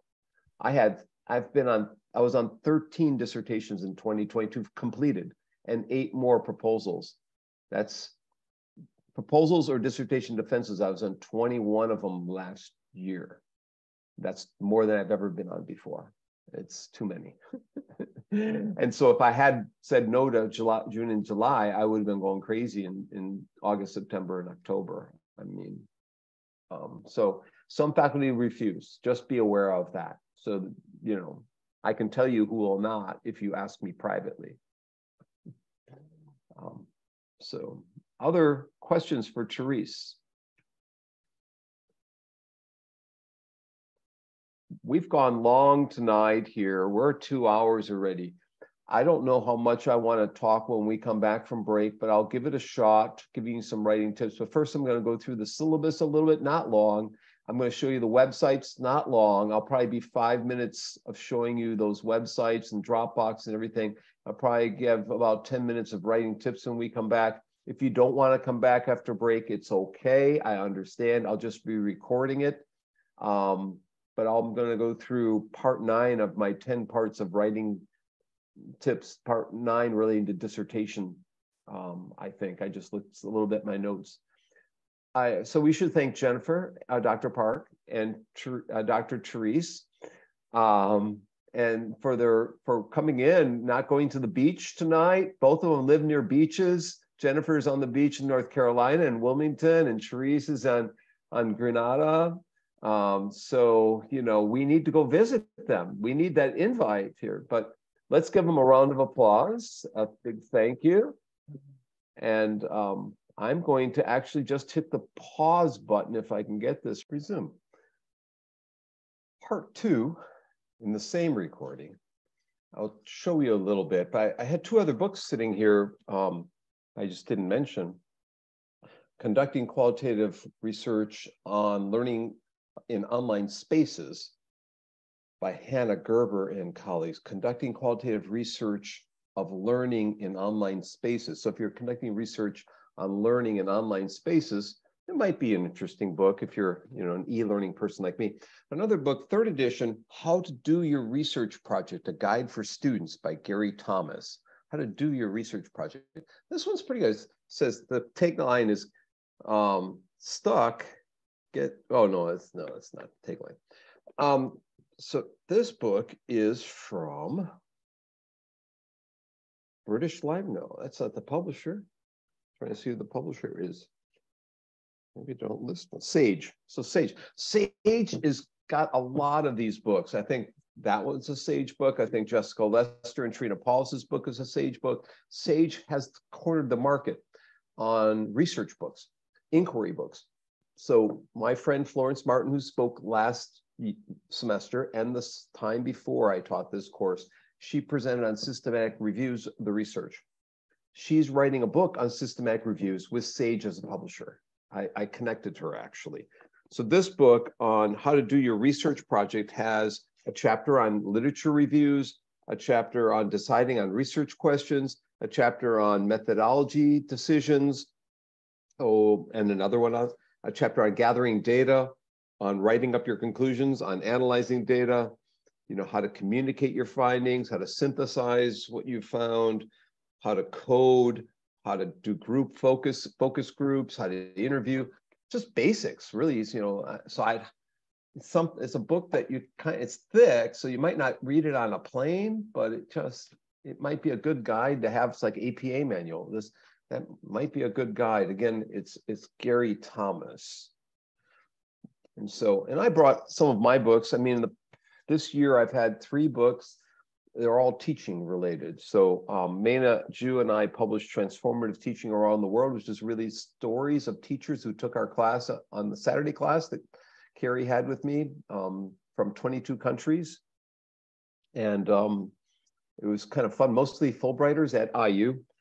Dr. Pawan and I and another former student, Xiaojin Ko, wrote this book on engaging online language learners, a practical guide. I didn't do a lot, but they're using my tech variety model in it.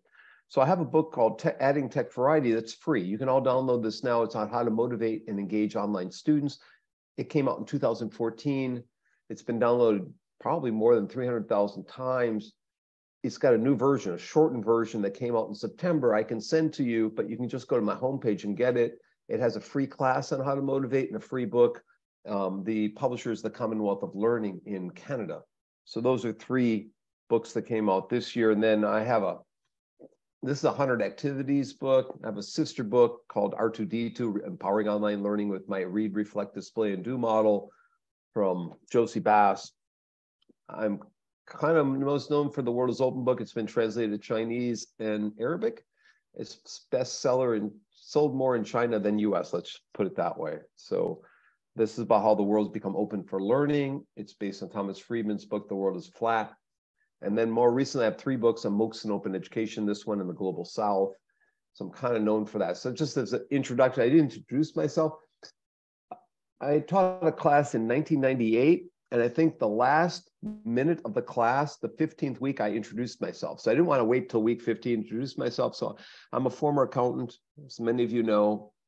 I'm a former educational psychologist.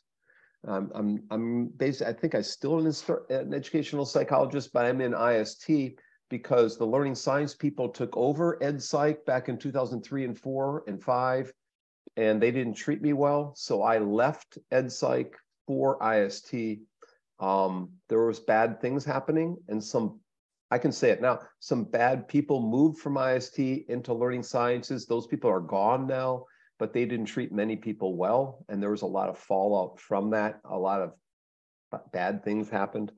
And so I'm in IST this is my 18th year. It's hard to believe. This is my 34th year as a faculty member. That's hard to believe. I've been teaching since I was 8 years old. Kind of like, I'm precocious, kind of like Cherisse, you know. Cherisse is smiling. I see her picture up there. So let me share my screen a little bit here. Let me show you, I might have to, let me do this first. Let me make sure that I have my homepage up so I can with Zoom sharing, you cannot find things oftentimes, I find. And unless I put my homepage up, there it is. So, let me put this down here. So Jennifer Park put up this breathe thing. So you can go to just breathe. Talking about Cherisse's comment about positive mindset and instrumental. There's a website just called Breathe In. So eliminate the stress, breathe in, breathe out. Let all the stress come out, breathe in, let the calm breathe in, all that. So you can find these pretty easily online if you go online. What else do we want to go to here? Nope. Okay, so Canvas. In Canvas, you will find announcements. Just one, probably at this point, syllabus. You'll find the assignments, and it will tell you when the assignments are coming due. So you can click on a particular assignment in there, and it will tell you the explanation of the assignment. And it's due January 13th. So the plagiarism one, the first one is due January 13th. It's coming up quickly. It's not that I like things coming due fast, as I said. It's just we have to have a couple things done right away. The other one is due January 17th. That's a statement of research goals. Most of these tasks are very short. There's only a paragraph or 2 or 3. So most of the first 4 or 5 assignments in here are short, but they all get compacted together at the end into your proposal. So there's a building blocks, in effect, in here. And again, try to use Word and not PDF, and try to upload them in Canvas, although I hate Canvas's Dropbox tool. It's not that good. It doesn't time date stamp. It's not that good. We're not using the discussion forum, but we could. You will find today's class posted to Kaltura media files. You'll find the people in this class, including anyone sitting in on the class here. We have a photo calendar. If you want me to pronounce your name better, there's a name coach. And so you can pronounce your name the way you want me to pronounce it using name coach for 10 seconds. And there's the grade book will be in here. I'll try and update the grade book pretty quickly. It's in here with all of your names on it. So that's pretty much it for Canvas. Again, there's not a whole lot we're using within Canvas, but some things. If we go within the syllabus itself, it has a link to Dropbox. And in Dropbox for this particular class, there are dissertation examples. So this is a strength, I think, of the Dropbox. It has dissertation examples. So you can see dissertation examples that are EDD dissertations or PhD dissertations. And there are many of them in here. Erin Chris, she'll be a guest in this class later in this semester. She's wonderful. She was one of the first EDD graduates. Rob Elliott, who had no revisions. Only 2 people have had no revisions. He defended after Jen Park about a week after him. It was day 700, no, day 500 running, maybe it was, or no, 700, the 700 club. So it was 325 days ago he defended. He's at IUPUI as a professor there. So you see dissertation examples, you'll see this PhD examples as well. And I think I've made Charan Wang, who'll be a guest in this class, Shengyi Lin from Taiwan, Emily Hickson from Purdue Calumet, Jennifer Park, her dissertation's in here, so you'll see hers. Meina Ju, who I mentioned, Merve, who's a guest in this class later on, Raj, who studied micro-credentials. I just saw him in Austin, Texas. Susie Porin Sanjapanra from Bangkok. I haven't seen her in a little bit, but I'm talked to her recently. Yul Ha, who's a guest coming in this class, and Ziheng Shao, micro-credentials and badging. She's a guest next week. So Ziheng will be a guest next week, along with Sunmei. So you'll see dissertation examples, and you'll also see proposal examples. So if you want to see, so there's a difference between prospectus and proposals. There's EDD proposal examples, and Angie will be a guest in this class. She's great. She's up in Michigan doing teacher training stuff. She's been a guest many times. So you'll see proposal examples in here, both PhD and EDD. Brian Beatty, who's well known for the high flex model of instruction. Some of you may know Renee Hong. She's now dissertating. Meina Ju, you might know. So other ones are in here as well. And then there are prospectuses. So prospectus is a very short document, 2 pages typically, like an abstract of what you're going to do. Use prospectuses to convince people to serve on your committee. And you also might have to submit the prospectus to the Graduate Studies Office when you set up your defense state. I'll put the guest handouts. So Cherisse might send me her handouts. I'll put those up in Dropbox. I'll put my handouts. So the G3 of writing is already up there, all 9 parts and all 10 parts. If you download the first document, you can have the entire thing. If you just want to go to what I'm going to talk about tonight and next week, it's part 9 and 10. So that's up there already in Dropbox. Quals examples. So for EDD students, there's a committee question. So I have examples of committee questions, which you negotiate with your advisor. Basically, you submit a possible topic, and then your advisor makes it harder. No, the advisor makes it more clarity for EDD students. So day 2 of your quals for EDD is a committee question that you respond to in 4,000 words or less, including references, I think. It might not be including references. It used to be 2,500 words, but that was too short. No one could say a whole lot in 2,500 words. So I helped negotiate the increase to 4,000 words. What else is in here? The weekly readings. And the syllabus should be in here. If it's not, I'll put it in there. Yep, the syllabus is in there. And then task examples. So if you want to see an example of plagiarism reflection, of task 1, of research goals, of task 2, research questions, of task 3. So these are all in there. And actually these, I got permission from the authors to include their names. So we could contact them if they have questions. So I have permission to include those in here. If there's not enough examples, I have more from last semester.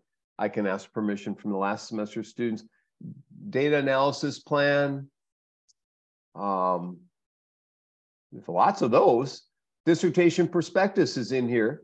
So task 5. So task 5, the dissertation prospectus, is probably mislabeled because it's more than a prospectus. but less than a proposal. It's somewhere like a prospectus proposal. It's in between. And it'll probably be around 15 pages to 20 pages, double spaced, or maybe 10 to 15 single space. So you won't have your whole proposal, which tends to be 50 to 60 to 70. If you're in language ed, it can be a 140-page proposal. I've seen many.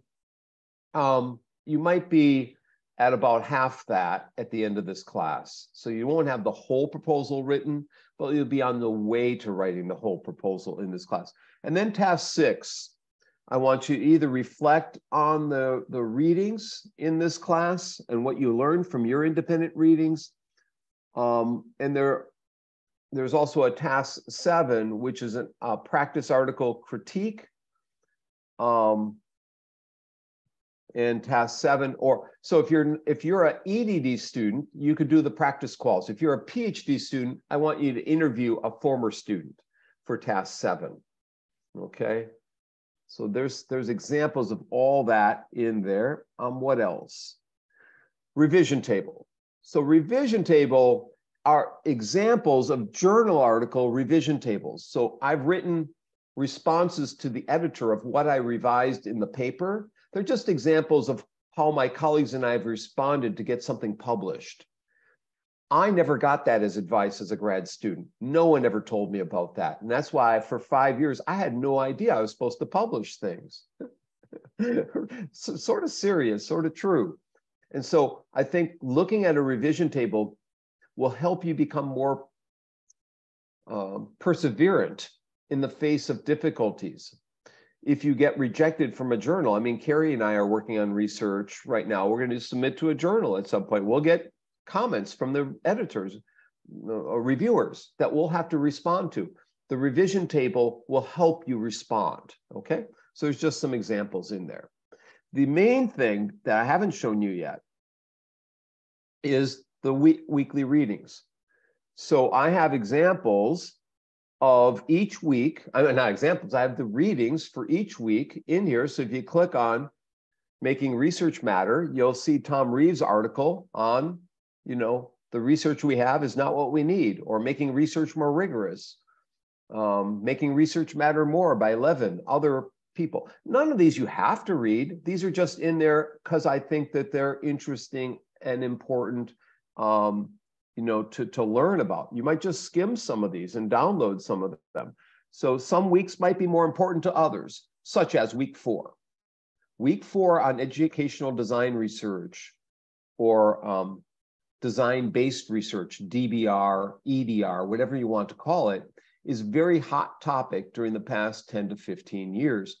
I've had Dr. Tom Reeves, an expert at design-based research or educational research design, come in here twice. I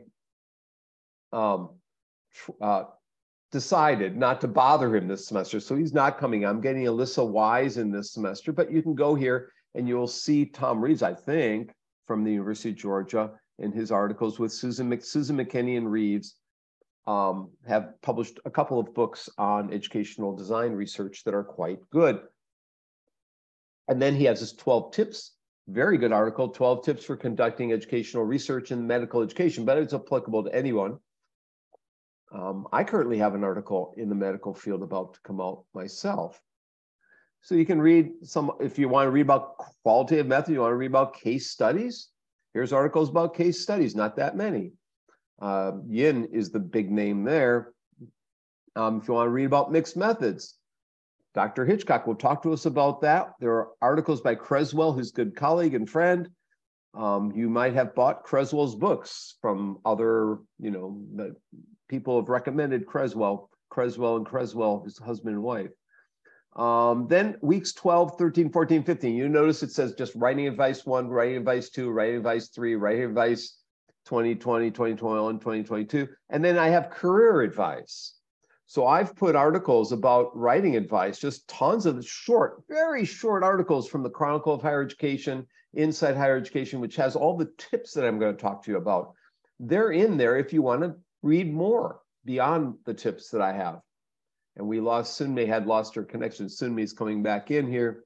Thank you, Sunmei. It's good to have Sunmei back. So you can go in here and find those particular articles on writing, but also on career. Let's look at the week 15 here once. So these are more new ones. 8 motivational tips for writing dissertations. 10 ways to make sure your writing has whatever, I don't know, crucial co-writing considerations. How to avoid failing your dissertation. How to write books. How to get started. How to jumpstart your writing process. PhD students as entrepreneurs. That's an interesting article. I like that one. Rewarding your writing with tea or with chocolate or with ice cream bars, which I'll probably have after class here. What professors do during summer break. I don't know what. Writing a popular trade book. All these are, are just recent things that have come out in the past couple of years. So let me go back here. And finally, I added week 16 last semester. I found students want career advice. So just 3 articles in career advice, how to write a syllabus when you become a faculty member. If I only knew when I was a grad student, that's a good article. If I only knew. And so anyways, that's Dropbox for all of you if you wanted to explore Dropbox. Whoop, cancel that. Let me go back here. So you can go in and explore it. The other thing here is the syllabus itself. Now, if you can't find the syllabus, if you lost it, you go to my homepage and you scroll down. It's the second last thing here underneath my picture at the top. So you can click on that and it goes right to the syllabus. Okay.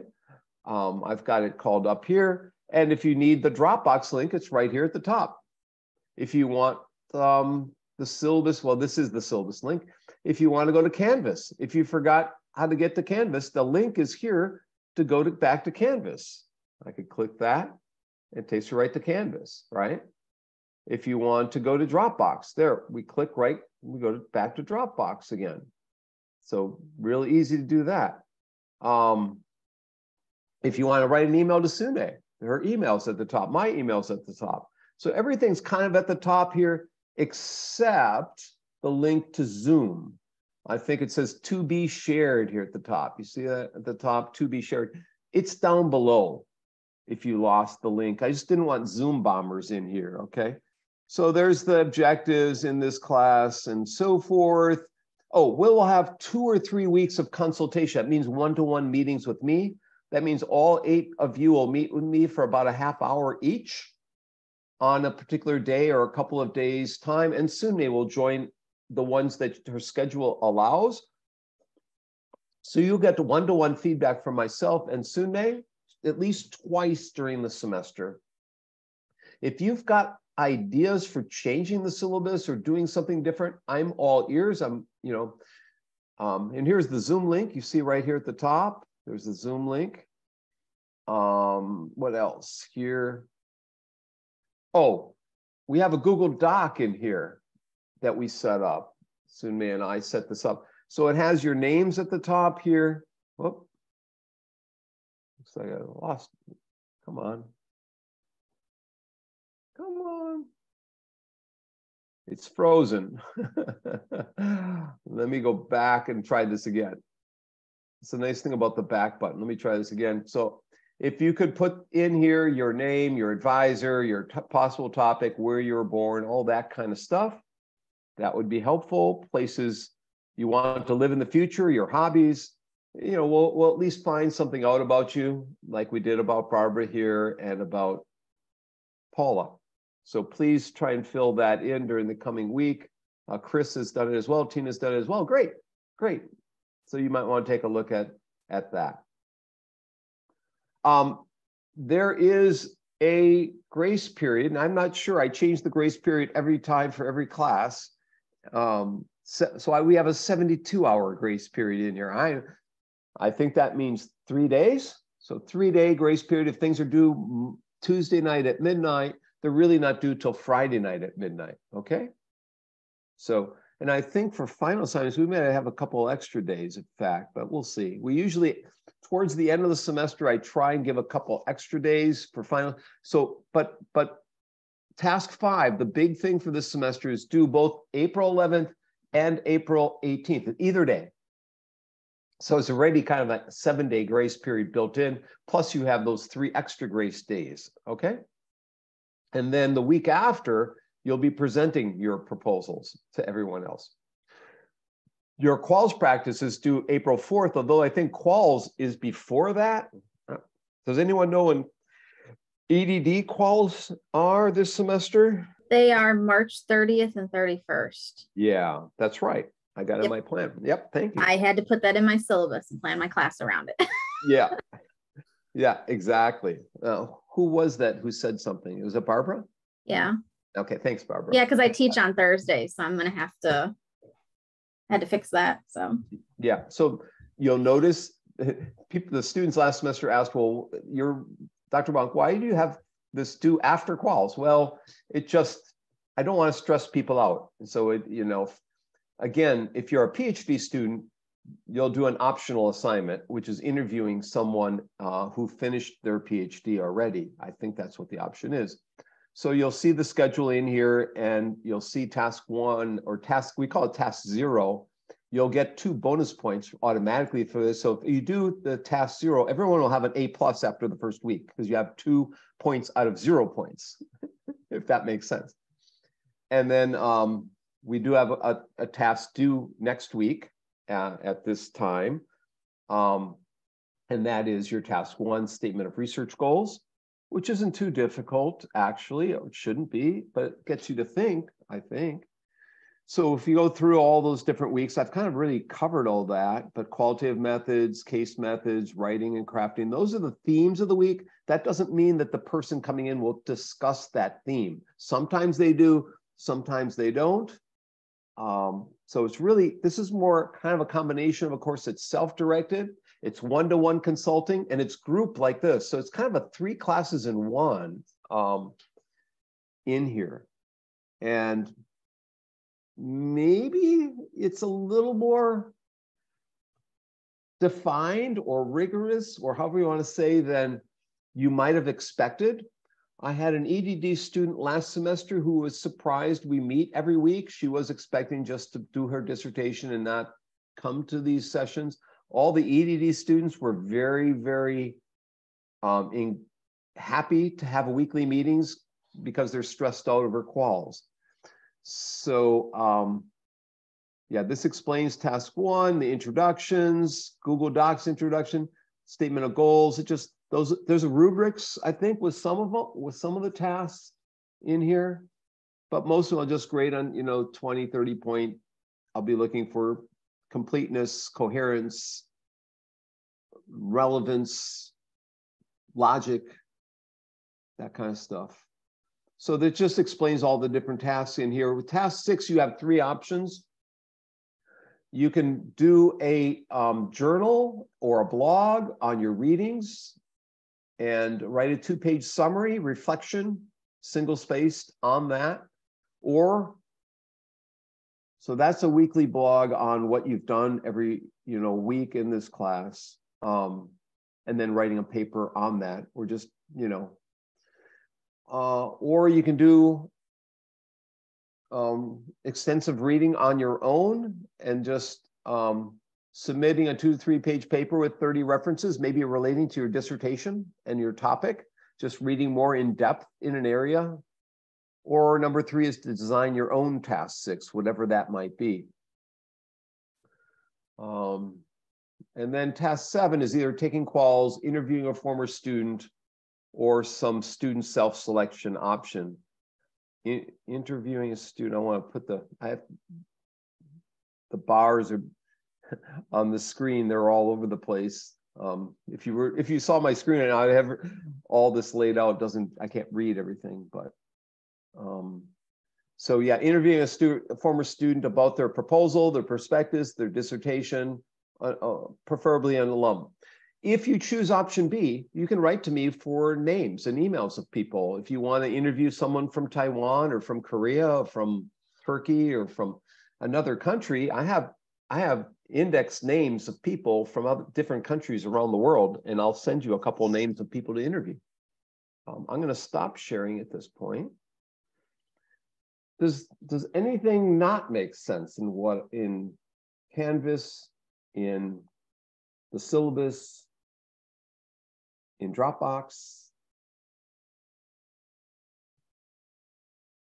Does anyone want to comment, or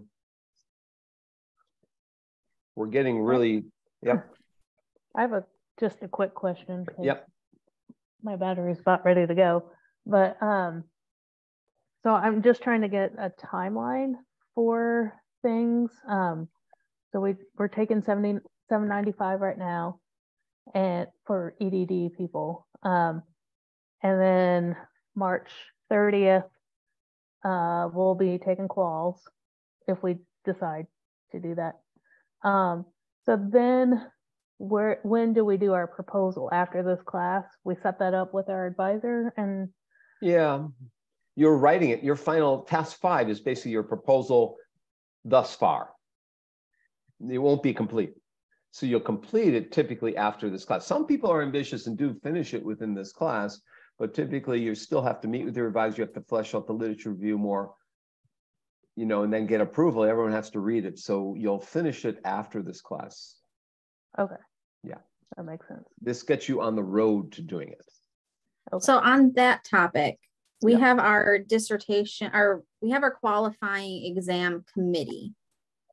And then we have a dissertation committee, and those aren't necessarily the same people. Right. And I get confused too. Sometimes I think someone has me on their qualifying exam committee, and I just expect to be on their dissertation committee. And then I found out later I'm not on it. The student decides. The student decides. You're, you know, whoever you want on it. So I have 2 questions on that topic. One, are we able to ask people outside of IST to be on our dissertation committee? And 2, how do we kind of figure out who we want to have on our dissertation committee? Because I can say as a distance student, I don't know a whole lot. I mean, like I know some of our faculty, but a lot of the classes I've taken have been with adjuncts. So like I've never taken a class with Dr. G. I've taken one with Dr. Bonk. I've never taken one with you before, or I've never taken one with you. I've taken one with Dr. Brush. I've never taken a class with Leftwich. Like I don't know. I don't know that. There's a problem recently in that a lot of the faculty have grants, and so they're being bought out, and the courses are being taught more and more by adjuncts. I will say that's true especially in the past year, maybe year and a half, or 2 years. That was not always the case. But you only need 3. You have your advisor to begin with.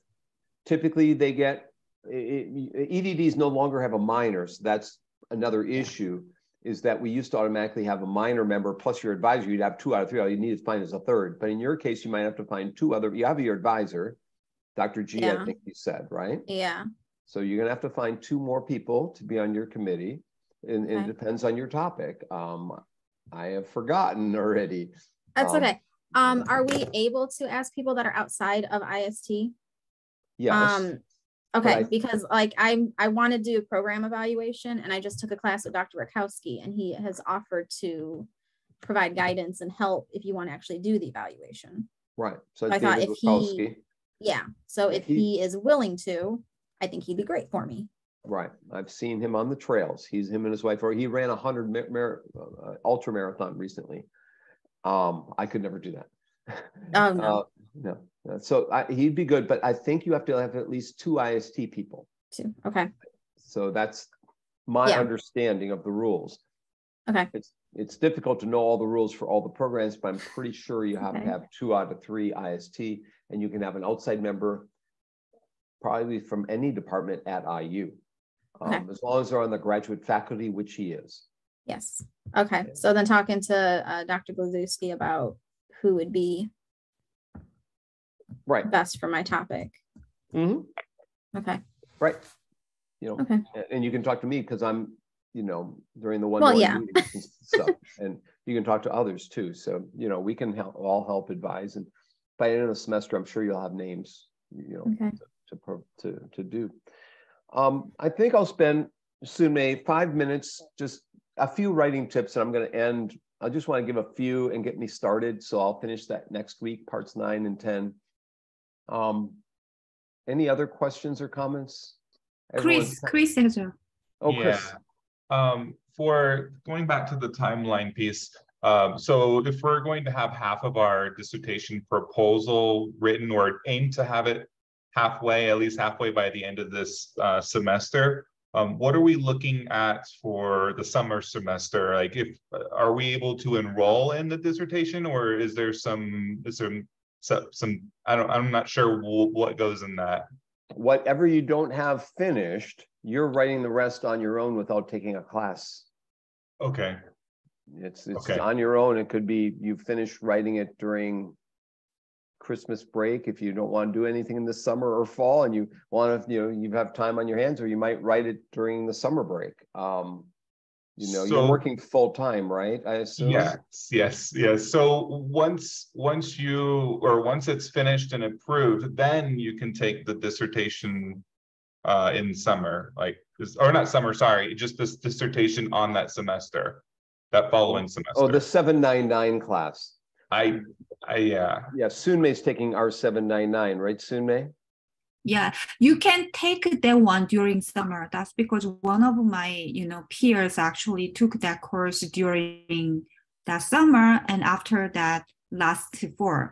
Actually, 799 can be from 1 unit to 3 units. So you can choose any unit. So actually for her, she took the 1 unit during summer, and then last semester 3 units, and this semester 3 units, and make 2 units this time. It's a total 6 units.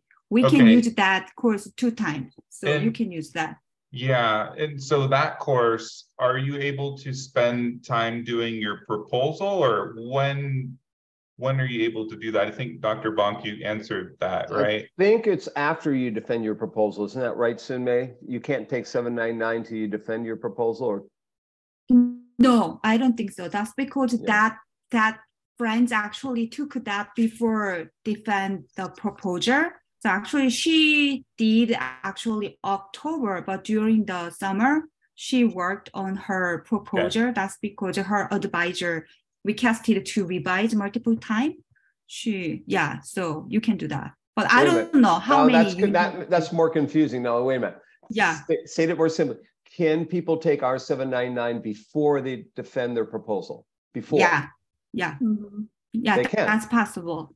Yeah. Okay. Yeah, because Jen Hatfield did that too, because she wasn't able to get her proposal defense until the end of the semester because of timing and such. I think 799 is not like a good formal class. It's just a placeholder. 799 is a placeholder for people until they graduate. Exactly. After courses are done, after quals are done, 799 is a placeholder just to make sure you're in the system and we don't lose track of it.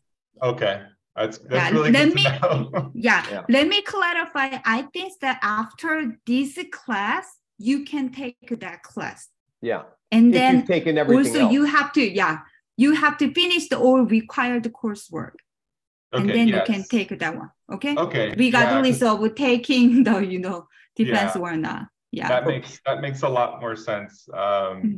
Okay. Thank you so much. For PhD students, it helps them to get insurance when they're on campus, because they're not normally have to take at least 6 credit hours to get insured.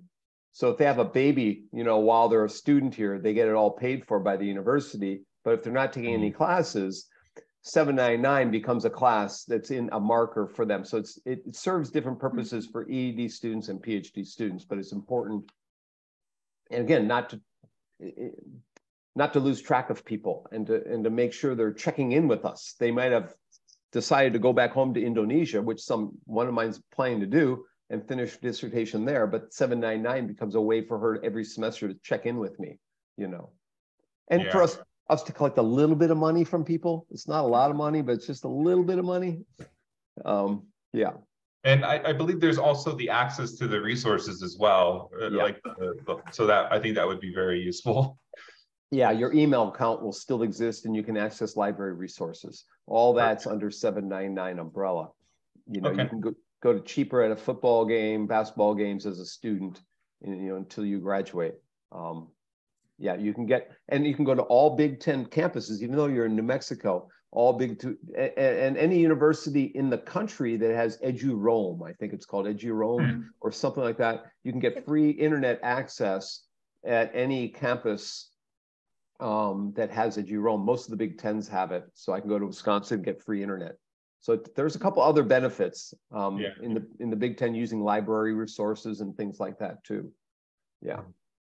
Okay, I'm going to show just a few writing tips. I don't think we want to go too long here, so I'll just give a couple quick ones here. So again, Mena and I have been working on ideas related to writing and publishing, and I'm trying to, I've got this toolbar that keeps wanting to come at me on the front. There we go. I've got it on top and on bottom now, finally.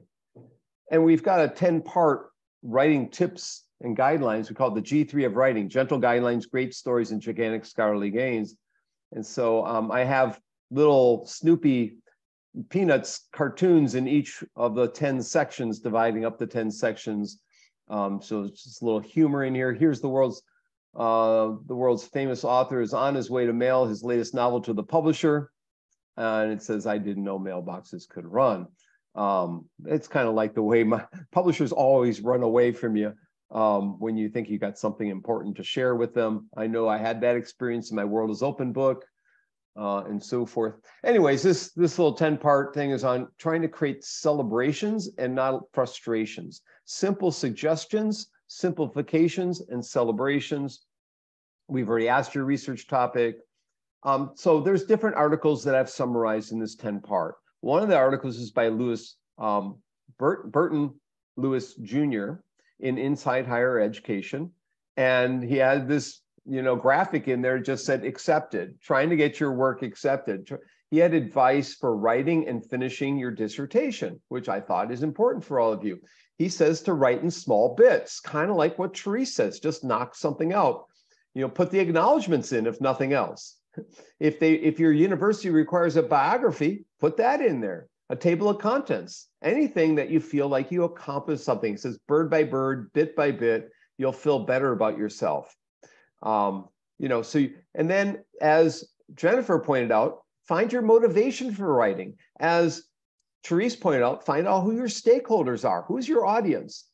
For Jennifer and for myself, it was getting a job, which was really stressful. It caused us to finish, but we also saw the doctor, or she should have seen the doctor. She had some health issues, as she alluded to, in writing, including COVID, in writing the dissertation. But find your motivation for writing, find your passion. Once you find your passion, keep reflecting on that passion, that motivation, that driving force to finishing. That's extremely important. There's a notion of having a get done dissertation and a make a difference dissertation. But there's also a difference between doing a dissertation for someone else or something else and doing something that you find valuable and important and passionate about. Write a story. Just write a little anecdote just to loosen up your thoughts, just to get you be more creative. And from that story that you might write, the narrative, you might be interviewing people for your dissertation some point along the way. Write a little story from that, might loosen up some thoughts. Recognize that writing is writing. Just writing, and don't, I often thought I should have a study where we turn the screen off and compare students writing for those that turn their screen off and those that could see the entire screen and those who could only see a couple lines, and look at the creativity embedded in the process. But if you get fixated on punctuation, wording, and grammar, if you're an anal accountant like I am, and I edited a document yesterday where Dr. Kwan wrote, which had 2 spaces between sentences in some part and 1 space between a sentence. He goes, well, what did you revise? I said, I just took out the extra space. He thought I made a lot of revisions. Well, if you get so worried about the spaces and the punctuation, you don't focus on the gist of what you're trying to say. But writing, writing something, writing a note in your page, doesn't have to be on screen, just writing just your notes on a piece of paper, writing your table of contents, writing your acknowledgments, and then taking breaks, as we did in here earlier, taking breaks and looking and stretching. I have a stand-up desk, so I can lift it up and I can have it go down, and then every once in a while I have to move because I have a back issue. And so I can't be sitting like I am right now for too long, or, you know, I have a lower back issue. So I have to move about and stretch and do other kinds of things. Alexandra Gold talked about revising and resubmitting in steps. And this is an important article in terms of her dissertation. So tackling revisions on a dissertation. She says there's a huge difference between surface level, superficial editing and proofreading, and in-depth revising. And that is very true. So your advisor or your members of your committee might ask for changes, and you might list the changes as easy to do, medium, and very difficult to do. And you might start with the easy ones and tackle them and just get them out of the way. Some things tend to be very easy, like, you know, cutting down the introduction potentially, like I did in a paper yesterday. I cut down a little bit of the ending. Sometimes your introduction is long and rambling, she points out, and incoherent. So try to be, you know, pithy about it. Try to focus that introduction so people understand what you're trying to do. And that's why we write prospectuses, in effect. Reworking the intro often is easier once you know where your argument is going. Okay, that's true. Start with a list or a flowchart or a table or a timeline. Start with something that can give you a game plan for where you're headed, and you have that target, those goals, as Cherisse was pointing out. Have those goals in mind when you're doing your dissertation. Have that timetable or that list of steps, that to-do list, the flow chart, as she said, and then make a revisionary plan and stick to that. Say, these are the items that need to be revised, and these are the things I'll do today or might do tomorrow, and then check them off on the list one at a time. And she says, and many people, I'll point out this semester, say the same thing. Do small revisions first, and then do the larger ones. Get those little things out of the way, and then your mind can focus on the bigger chunks of items or issues. Now, I will say at dissertation defenses, I've been on over 120 of them. I've had 2 that had no changes. So almost everyone has changes. About 10 to 20% are like Cherisse's, of very minor changes, but maybe about 20% are very minor. You know, about 40 to 50% of, you know, something substantive that has to change.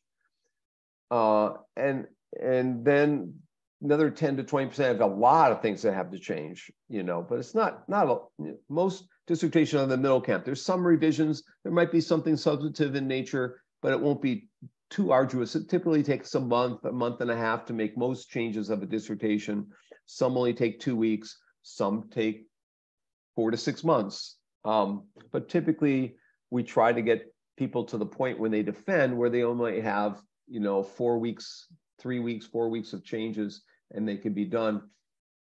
Recently, I see that dissertations are getting better in that regard.